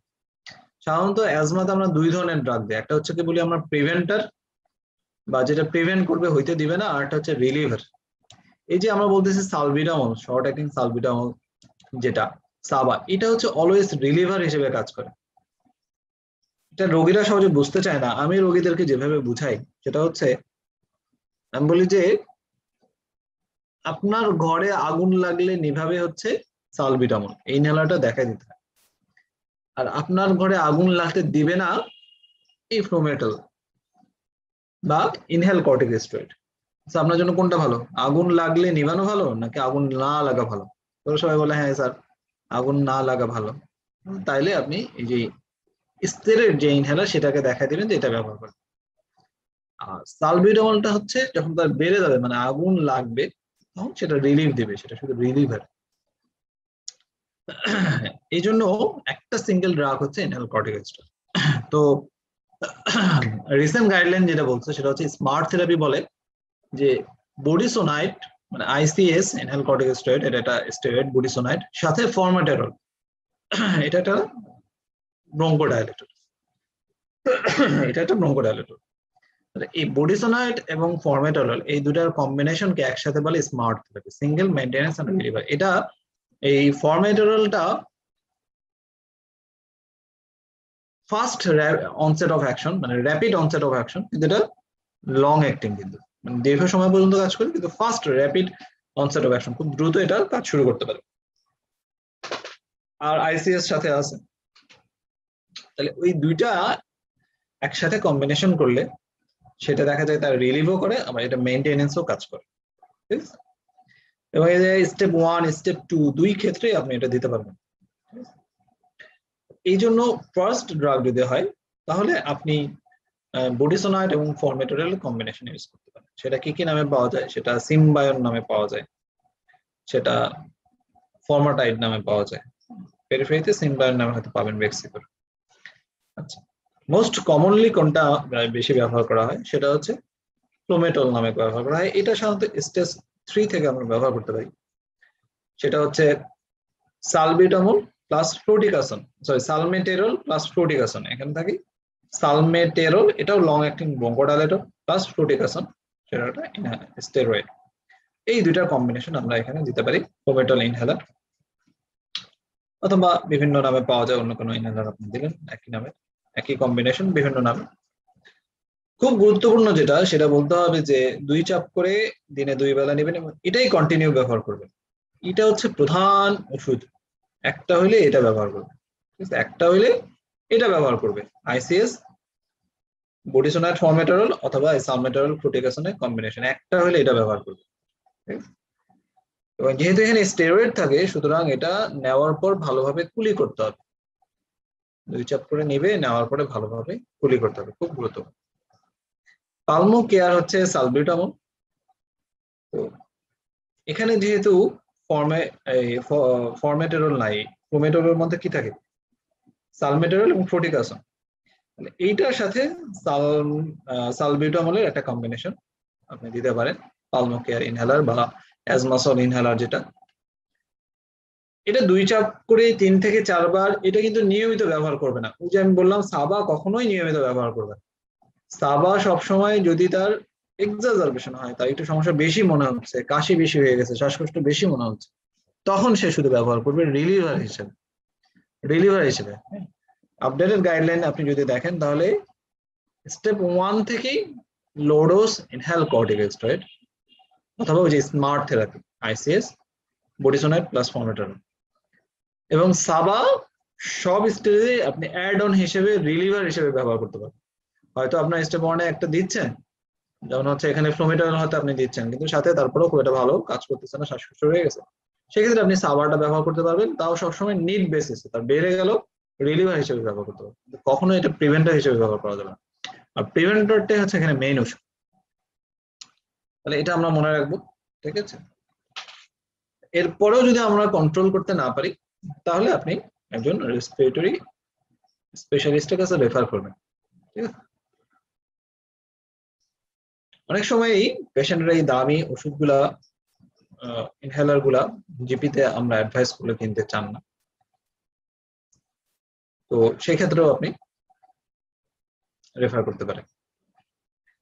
আচ্ছা, এবং স্পেশালিস্টের কাছে রেফার করলে উনি প্রয়োজনে স্পাইরোমেট্রি করে আরো দু একটা জিনিস দেখতে হয়, দেখে সেই হিসেবে উনি ম্যানেজমেন্ট সেট করতে পারেন। ঠিক আছে, তাহলে অ্যাজমার ক্ষেত্রে এটাই। অ্যাজমার ক্ষেত্রে কিছু প্রশ্ন হয়তো আপনাদের অনেক সময় মাথায় আসবে, এটা প্র্যাকটিস করতে গেলে মাথায় আসবে। দেখা গেল যে একটা অ্যাজমার পেশেন্ট লো ব্যাক পেইন নিয়ে আসলো, তাহলে আপনি কি করবেন? ঠিক আছে, যে ব্যথার ওষুধ আমরা দিব কিনা এনএসআইড, বলছে যে যে কোনো এনএসআইড অ্যাসপিরিন হোক, এগুলা কিন্তু ব্রঙ্কোস্পাজম করতে পারে। আবার যে কোনো beta blocker, sympathetic blocker, even I ড্রপও যদি হয় সেটাও কিন্তু ব্রঙ্কোস্পাজম করতে পারে। এটা থিওরিটিক্যাল, করতে পারে। তবে আপনি ব্যথার ওষুধ দিতে পারবেন, খুব বেশি যে ব্রঙ্কোস্পাজম আমরা পাই তা না। সেফ হচ্ছে ট্রমাডল হাইড্রোক্লোরাইড, যেটা এটা হচ্ছে অনেক বেশি সেফ, এটা ব্যবহার করা সবচেয়ে গুরুত্বপূর্ণ, মানে ভালো, একদমই সেফ। আর ন্যাপ্রোক্সেন, ইবুপ্রোফেন বা ডাইক্লোফেন এগুলো দেওয়ার আগে একটু হিস্ট্রি নিতে হবে যে এগুলোতে তার আগে ব্রঙ্কোস্পাজমের হিস্ট্রি আছে কিনা। হয়তো তার এই ব্যথাটা আগেও ছিল, হয়তো সেরকম হিস্ট্রি করবে, হ্যাঁ স্যার এই ওষুধ তো আগে খাইছিলাম, তখন তো শ্বাসকষ্ট বাইরে গেছিল, তাহলে আপনি ওটা অ্যাভয়েড করবেন। তাহলে আপনার যদি অ্যাসিক্লোফেন আগে সমস্যা হয়, তাহলে আপনি ডাইক্লোফেনে যান, ডাইক্লোফেন সমস্যা হলে ন্যাপ্রোক্সেনে যান, ন্যাপ্রোক্সেনের সমস্যা হলে ইবুপ্রোফেন যান, যেটাতে সমস্যা সেই হিস্ট্রি হলে আপনি অন্যটা ব্যবহার করতে পারবেন। আচ্ছা, ডায়াবেটিস পেশেন্টের ক্ষেত্রে মরফিন, এই মেটফরমিন ব্যবহার করতে পারবেন, কোনো সমস্যা নেই, এগুলোতে কোনো সমস্যা হয় না। অ্যাজমার পেশেন্ট প্রেগন্যান্সিতে গেল, সে কি করবে? অ্যাজমার পেশেন্ট প্রেগন্যান্সিতে গেলে রুল অফ 1/3, 1/3 ক্ষেত্রে অ্যাজমা নিয়ন্ত্রণে থাকে, 1/3 বেড়ে যায়, 1/3 ক্ষেত্রে কমে যেতে পারে। হ্যাঁ, কমেও যেতে পারে, আমাদের বেশি ইন্টারেস্টিং। ইউজুয়ালি ফেট ভালো, তেমন কিছু হয় না। ইভেন অ্যাজমার ক্ষেত্রে ম্যানেজমেন্ট সেম। ঠিক আছে, তবে সেটা একটা ডেফিনেটলি মাল্টিডিসিপ্লিনারি অ্যাপ্রোচ, মানে গাইনিয়ান অফিসার পরামর্শ থাকবে, সাথে রেসপিরেটরি ফিজিশিয়ানের পরামর্শ থাকবে। আচ্ছা, তো মনে করেন ব্রঙ্কিয়াল অ্যাজমার পেশেন্ট, সাথে এমআইএস অথবা তার হাইপারটেনশন আছে, এখানে তো এই দুটাই নাই, তাহলে সেই ক্ষেত্রে কি দিবে? তো এই ক্ষেত্রে যেটা, যে বিটা ব্লকার আমরা দিতে পারবো কিনা। বিটা ব্লকার আমরা ইউজুয়ালি অ্যাভয়েড করার চেষ্টা করি। আপনি অন্যান্য অপশনে যেতে পারেন, ক্যালসিয়াম চ্যানেল ব্লকার গুলো আপনি ইউজ করতে পারেন, ডিলডি এজেন্ট সেফ, এটা ভালো ব্যবহার করতে পারেন। যদি বিটা ব্লকার ব্যবহার করতেই হয়, তাহলে আপনি কার্ডিও সিলেক্টিভ, যেটা ডিসোপ্রোলল, আপনি এগুলোতে ব্যবহার করুন। ঠিক আছে, এবার চলে আসেন সিওপিডি। সিওপিডি প্যাটার্ন রিকগনিশন আমি আগেই বলছি, অনেক এক্সামিনেশনে কি বলছি, সিওপিডি ডায়াগনোসিসের গোল্ড স্ট্যান্ডার্ড হচ্ছে স্পাইরোমেট্রি। একটা মজার জিনিস হচ্ছে অ্যাজমার ডায়াগনোসিসের কোনো গোল্ড স্ট্যান্ডার্ড নাই, সবকিছু সাপোর্টিভ। সিওপিডি গোল্ড স্ট্যান্ডার্ড হচ্ছে স্পাইরোমেট্রি। ঠিক আছে, এবং সেটা দিয়ে সিওপিডি সিভিয়ারিটিও মেজার করা যায়, মাইল্ড, মডারেট, সিভিয়ার। ঠিক আছে, এবং এই যে সিভিয়ারিটি মেজারমেন্ট খুব গুরুত্বপূর্ণ আসলে, কারণ সিভিয়ারিটি একটা প্রোগ্রেসিভ ডিজিজ, আমরা জানি ইরিভার্সিবল ডিজিজ। ঠিক আছে, তাহলে আপনি ট্রিটমেন্ট দেওয়ার পর পেশেন্টের যে ইমপ্রুভমেন্ট পাইছেন, এটা পেশেন্টকে কিভাবে বুঝাবেন? সিভিয়ারিটি কি কখনো ভালো হবে? প্রত্যেকটা প্রেসক্রিপশন কাউন্সিলিং খুব গুরুত্বপূর্ণ একটা বিষয়, এবং কাউন্সিলিং ক্ষেত্রে মনে রাখবেন যে প্রত্যেকটা রোগী সম্পর্কে, যখন রোগীকে তার রোগ সম্পর্কে যখন ধারণা দিবেন, তখন তার রোগটার নাম এবং সেটাকে বাংলা একটু করে ধারণা দিতে হবে। যেমন সিওপিডি সম্পর্কে যদি আপনি বলতে চান যে বাবা আপনার যে রোগটা হয়েছে সেটা হচ্ছে সিওপিডি, এটা ফুসফুসে হাঁপানি জাতীয় একটা রোগ। ফুসফুসে ধূমপানজনিত কারণে বা অন্য কোনো কারণে দীর্ঘদিন যদি প্রবাহ থেকে থাকে, তাহলে শ্বাসনালীগুলা চিকন হয়ে যায়, ফলে ফুসফুসে বাতাস ঠিক মতো ঢুকতে পারে না। এর জন্য আমাদের শরীর ঠিকমতো অক্সিজেন পায় না, যার ফলে আপনার একটু কাজ করলে আপনি হাঁপিয়ে ওঠেন, আপনার কাশি হয়, শরীর শুকিয়ে যেতে পারে, পায়ে পানি আসতে পারে, অন্য যেগুলো থাকে আপনি সেগুলো বলুন। এবং আপনার এই রোগটা কখনোই পুরোপুরি ভালো হবে না, যেই ডিজিজ গুলো কখনোই ভালো হয় না সেই সম্পর্কে একটু বলে দিতে হবে। আমাদের অনেকে বলে হ্যাঁ একটা ওষুধ খান ভালো হয়ে যাবে, এটা কিন্তু তার জন্য পরবর্তীতে একটা সাইকোলজিক্যাল ট্রমা তৈরি হয়ে যায় এবং কেউ না কেউ তাকে বলবে যে এটা ভালো হয় না, তখন যিনি বলছিলেন ভালো হয়ে যাবে তার উপরে একটা অনাস্থা তৈরি হয়, বা ডাক্তার সমাজের উপরে একটা তখন একটা অনাস্থার জায়গা তৈরি হয়, উনি তো বলছিল ভালো হবে, ইনি তো বলছে ভালো হবে না, তাহলে আসলে কি? হুম। যেমন হচ্ছে মায়োকার্ডিয়াল ইনফার্কশন, হার্টে যে ড্যামেজ হয়েছে এটা তো কখনো ভালো হবে, বাকিটুকু নিয়ে চালাইতে হবে। স্ট্রোক, সিওপিডি, ডিপিএলডি, হ্যাঁ সিরোসিস, তাহলে যে সমস্ত ডিজিজে পার্মানেন্ট ড্যামেজ হয়ে যায় ওই সমস্ত আমাকে বলে দিতে হবে যে বাবা আপনার যে সিওপিডিটা হয়েছে সেক্ষেত্রে যে অংশটুকু আপনার ফুসফুসে নষ্ট হয়েছে সেটা পুরোটুকু ভালো হবে না, বাকি অংশটুকুকে দিয়ে আমরা বাকি অংশটুকুকে ভালো রাখতে হবে, সেই অংশটুকুর কার্যক্ষমতা পুরোপুরি আমরা তার কাছ থেকে আদায় করব, তাহলে বাকি জীবন আপনি ইনশাল্লাহ মোটামুটি ভালোভাবে কাটাতে পারবেন বা এখনকার চেয়ে ভালোভাবে কাটাতে পারবেন।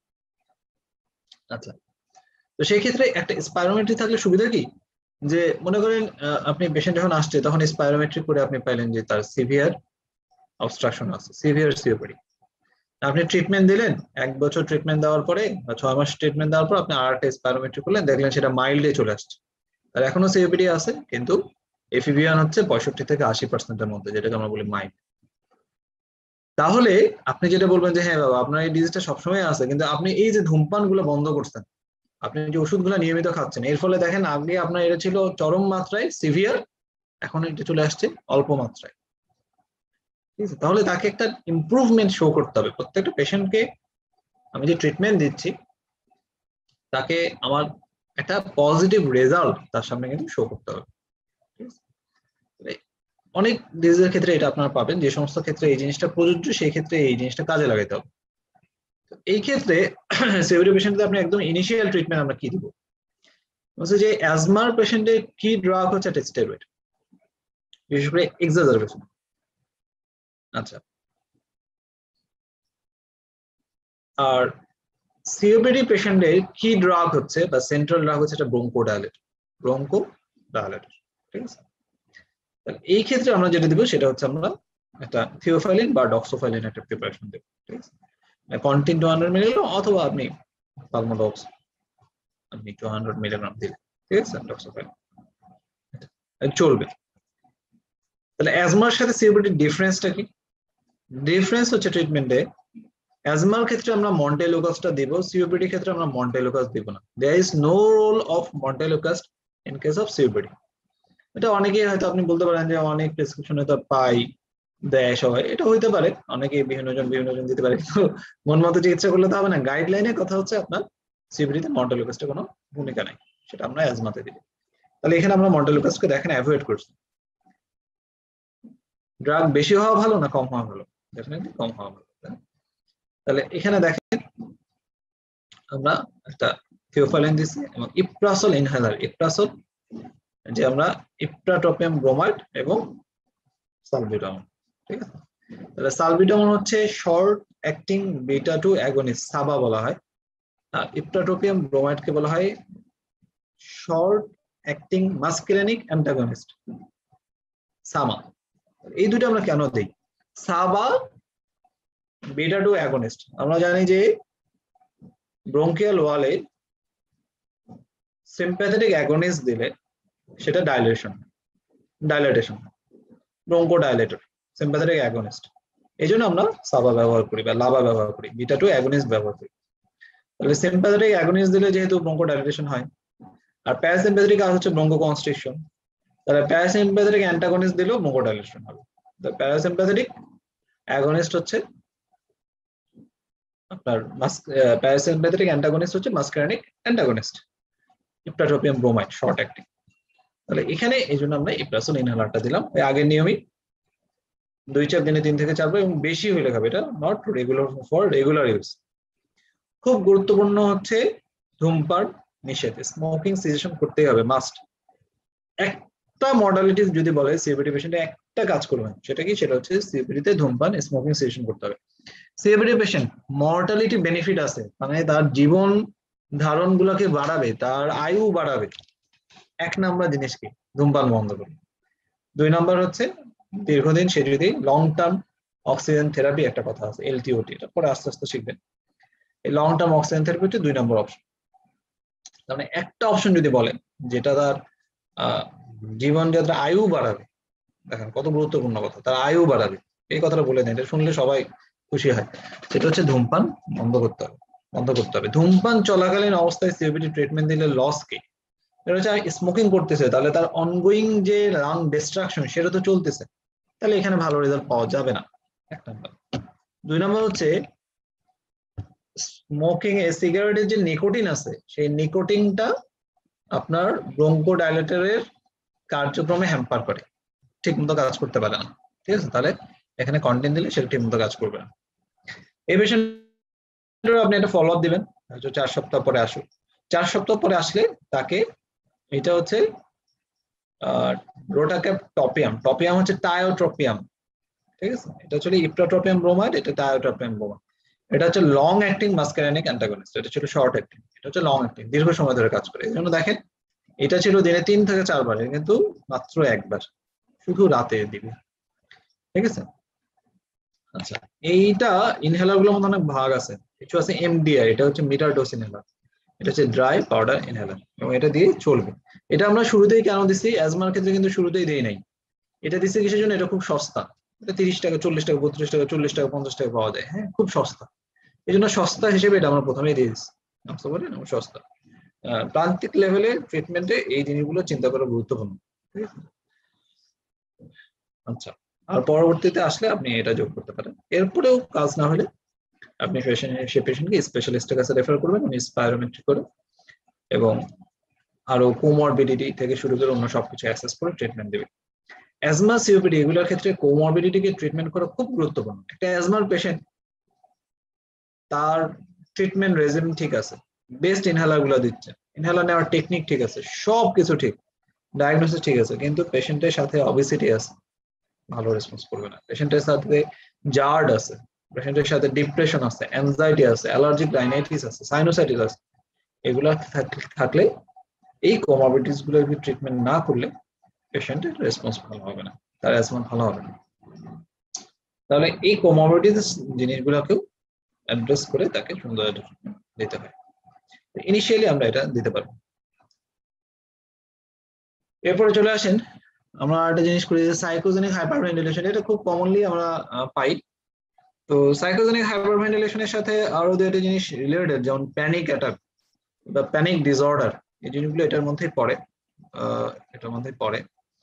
এটার প্যাটার্নটাও আমরা শুরুতে বলছি, একটা ইয়াং ওমেন হয় সাধারণত, তার একটা ফ্যামিলি ডিসপিউট থাকে, স্ট্রেস থাকে, তার হচ্ছে শাইং ভেন্টিলেশন থাকে, inability to take the deep breadth নিতে পারে না, এবং সেখান থেকে যেহেতু বেশি বেশি শ্বাস নিচ্ছে, হাইপারভেন্টিলেশন, কার্বন ডাইঅক্সাইড বের হয়ে যাচ্ছে, বডিতে অ্যাসিড কমে যাচ্ছে, রেসপিরেটরি অ্যালকালোসিস ডেভেলপ করে, সেখান থেকে হাইপোক্যালিমিয়া, এবং আমরা জানি কার্পাল স্পাজম, বলি যে গাইনিকোলজিক্যাল হ্যান্ড, যেটা আমরা পাই।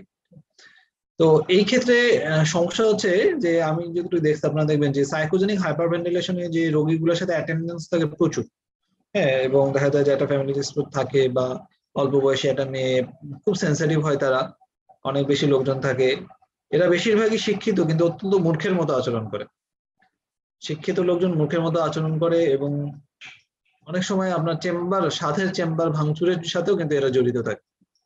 এই জিনিসটাকে খুব টেকনিক্যালি এবং খুব সুন্দরভাবে হ্যান্ডলিং করতে হবে। ওই জন্য আপনি হসপিটালাইজ করবেন পেশেন্টকে, এবং counselling is very important, repeated কাউন্সেলিংটা খুব বেশি ইম্পর্টেন্ট, ঠিক আছে? তো ইনিশিয়ালি আপনি ক্লোনাজেপাম এবং প্রোপানল দিয়ে ছেড়ে দিতে পারেন, প্রয়োজন মনে করলে আপনি হসপিটালাইজেশন করবেন, ঠিক আছে? এখানে সিডেশনটা খুব গুরুত্বপূর্ণ, পেশেন্টকে রিপিটেড কাউন্সেলিং, ভর্তি হলে অক্সিজেন ইনহেলেশন এবং সিডেশনটা গুরুত্বপূর্ণ, কারণ একটা সিডেট হইলে তার যে হাইপারভেন্টিলেশনের যে সাইকেল, সেই সাইকেল গুলোতে হ্যাম্পার্ড হয়, সাইকেলটা নষ্ট হয়ে যায়, বলে এটা সুবিধা, এটা আমাদের জন্য অনেক বেশি সুবিধা। আচ্ছা, এরপরে চলে আসেন যে আমি এখানে আর একটা প্যাটার্ন দিচ্ছি, প্রথমে যে একটা শর্ট হিস্ট্রি, এটা শর্ট হিস্ট্রি থাকবে, হাই গ্রেড একটা ফিভার আছে, চেস্ট পেন আছে, কাফ আছে, ড্রাই হাইপোক্লোরিক কাফ, এগুলো আছে। পেশেন্ট দেখেন পেশেন্ট ডায়াবেটিক, স্মোকার, এবং আপনি ব্রঙ্কিয়াল ব্রেথ সাউন্ড পাইছেন, টেম্পারেচার বেশি, পালস বেশি, ঠিক আছে? আপনি ডায়াগনোসিস করছেন, যেহেতু ব্রঙ্কিয়াল ব্রেথ সাউন্ড আছে, ফিভার, চেস্ট পেন, কাফ আছে, শর্ট হিস্ট্রি, আপনি কমিউনিটি অ্যাকর্ড নিউমোনিয়া ডায়াগনোসিস, এটা আপনি লিখতে পারবেন। এটা কনফিডেন্টলি এই কমিউনিটি অ্যাকর্ড নিউমোনিয়া আপনি ডায়াগনোসিস লিখতে পারবেন, সমস্যা নেই। এখন লাংসে অনেকের ক্ষেত্রে ব্রঙ্কিয়াল ব্রেথ সাউন্ডটা চেনা কঠিন, ঠিক আছে, বা হয়তো চেনেন না, তাই একটু শুনতে শুনতে হয়ে যাবে, কিন্তু নতুন যারা জিপিং করবে তাদের জন্য হয়তো কঠিন। তো সেক্ষেত্রে চেস্ট টেস্টে একটা কনসলিডেশন আমরা খুঁজে পাবো। হ্যাঁ, চেস্ট টেস্টটা করবো এবং চেস্ট টেস্টে যদি কনসলিডেশন পাই, আমি চেস্ট টেস্টে কনসলিডেশন জিনিসটা কি, কনসলিডেশন হচ্ছে চেস্ট টেস্টে আমি দেখাইছি, চেস্ট টেস্টে কনসলিডেশন মানে হচ্ছে একটা এরিয়া, সেখানে একটা ডেন্স হোমোজেনাস অপাসিটি থাকবে, এটার ভিতর দিয়ে কোনো ব্রঙ্কোভাস্কুলার মার্জিন আপনি দেখতে পারবেন, কিন্তু ছোট ছোট কালো কালো ফোঁটা দেখতে পাবেন। এই কালো কালো ফোঁটাগুলো হচ্ছে যে ব্রঙ্কিউল গুলা আছে, সেই ব্রঙ্কিউল গুলাতে বাতাস টিকে থাকবে, ফলে কালো কালো ফোঁটা থাকে। আর যে অ্যালভিওলাই গুলো আছে সেগুলোর মধ্যে একটা ইনফেকশন হোক বা ইনফ্লামেশন হোক, সেখানে এক্সুডেশন জমা হয়, ফলে অ্যালভিওলাইয়ের মধ্যে পুরো ফ্লুইডে ভরে যায়। তাহলে এক্সরেতে আমরা একটা সাদা এরিয়া দেখি ফ্লুইডের জন্য, অ্যালভিওলাসের অংশটা, এবং সেটার ভিতরে যে অ্যালভিওলাই গুলো আছে, সেটার ভিতরে যে ব্রঙ্কিউলস গুলো আছে, সেগুলো তো বাতাস সেটা ঠিক থাকে। সাদা অংশের ভিতরে ছোট ছোট ছোট ছোট কালো কালো ফোঁটা আমরা বাতাস দেখি। আমরা এক্সরেতে একটা গত ক্লাসে একটা দেখছিলাম যে কনসলিডেশনের মধ্যে, ঠিক আছে, এটা হচ্ছে কনসলিডেশন। তাহলে আমরা যদি চেস্ট টেস্টে কনসলিডেশন পাই, তাহলে আমরা এটা ডায়াগনোসিস হচ্ছে কমিউনিটি অ্যাকোয়ার্ড নিউমোনিয়া, ঠিক আছে। এখানে ডায়াবেটিস থাকলে কোমরবিডিটিসটা অবশ্যই কন্ট্রোল করতে হবে, সুগার বেশি থাকলে এটা অনেক ডিলেড রেজুলেশন হয়, খুব গুরুত্বপূর্ণ। আচ্ছা, এখন এটা ট্রিটমেন্ট কি হবে? নিউমোনিয়ার ট্রিটমেন্ট ভাগ করা হয় এটা সিভিয়ারিটির উপর অথবা এটার কমপ্লিকেশনের উপর ডিপেন্ড করে, সিভিয়ারিটির উপর বা কমপ্লিকেশনের। তাহলে এইটার সিভিয়ারিটি দুইটা ভাবে ভাগ করা যায়, এটা হচ্ছে আনকমপ্লিকেটেড নিউমোনিয়া আর এটা হচ্ছে কমপ্লিকেটেড নিউমোনিয়া।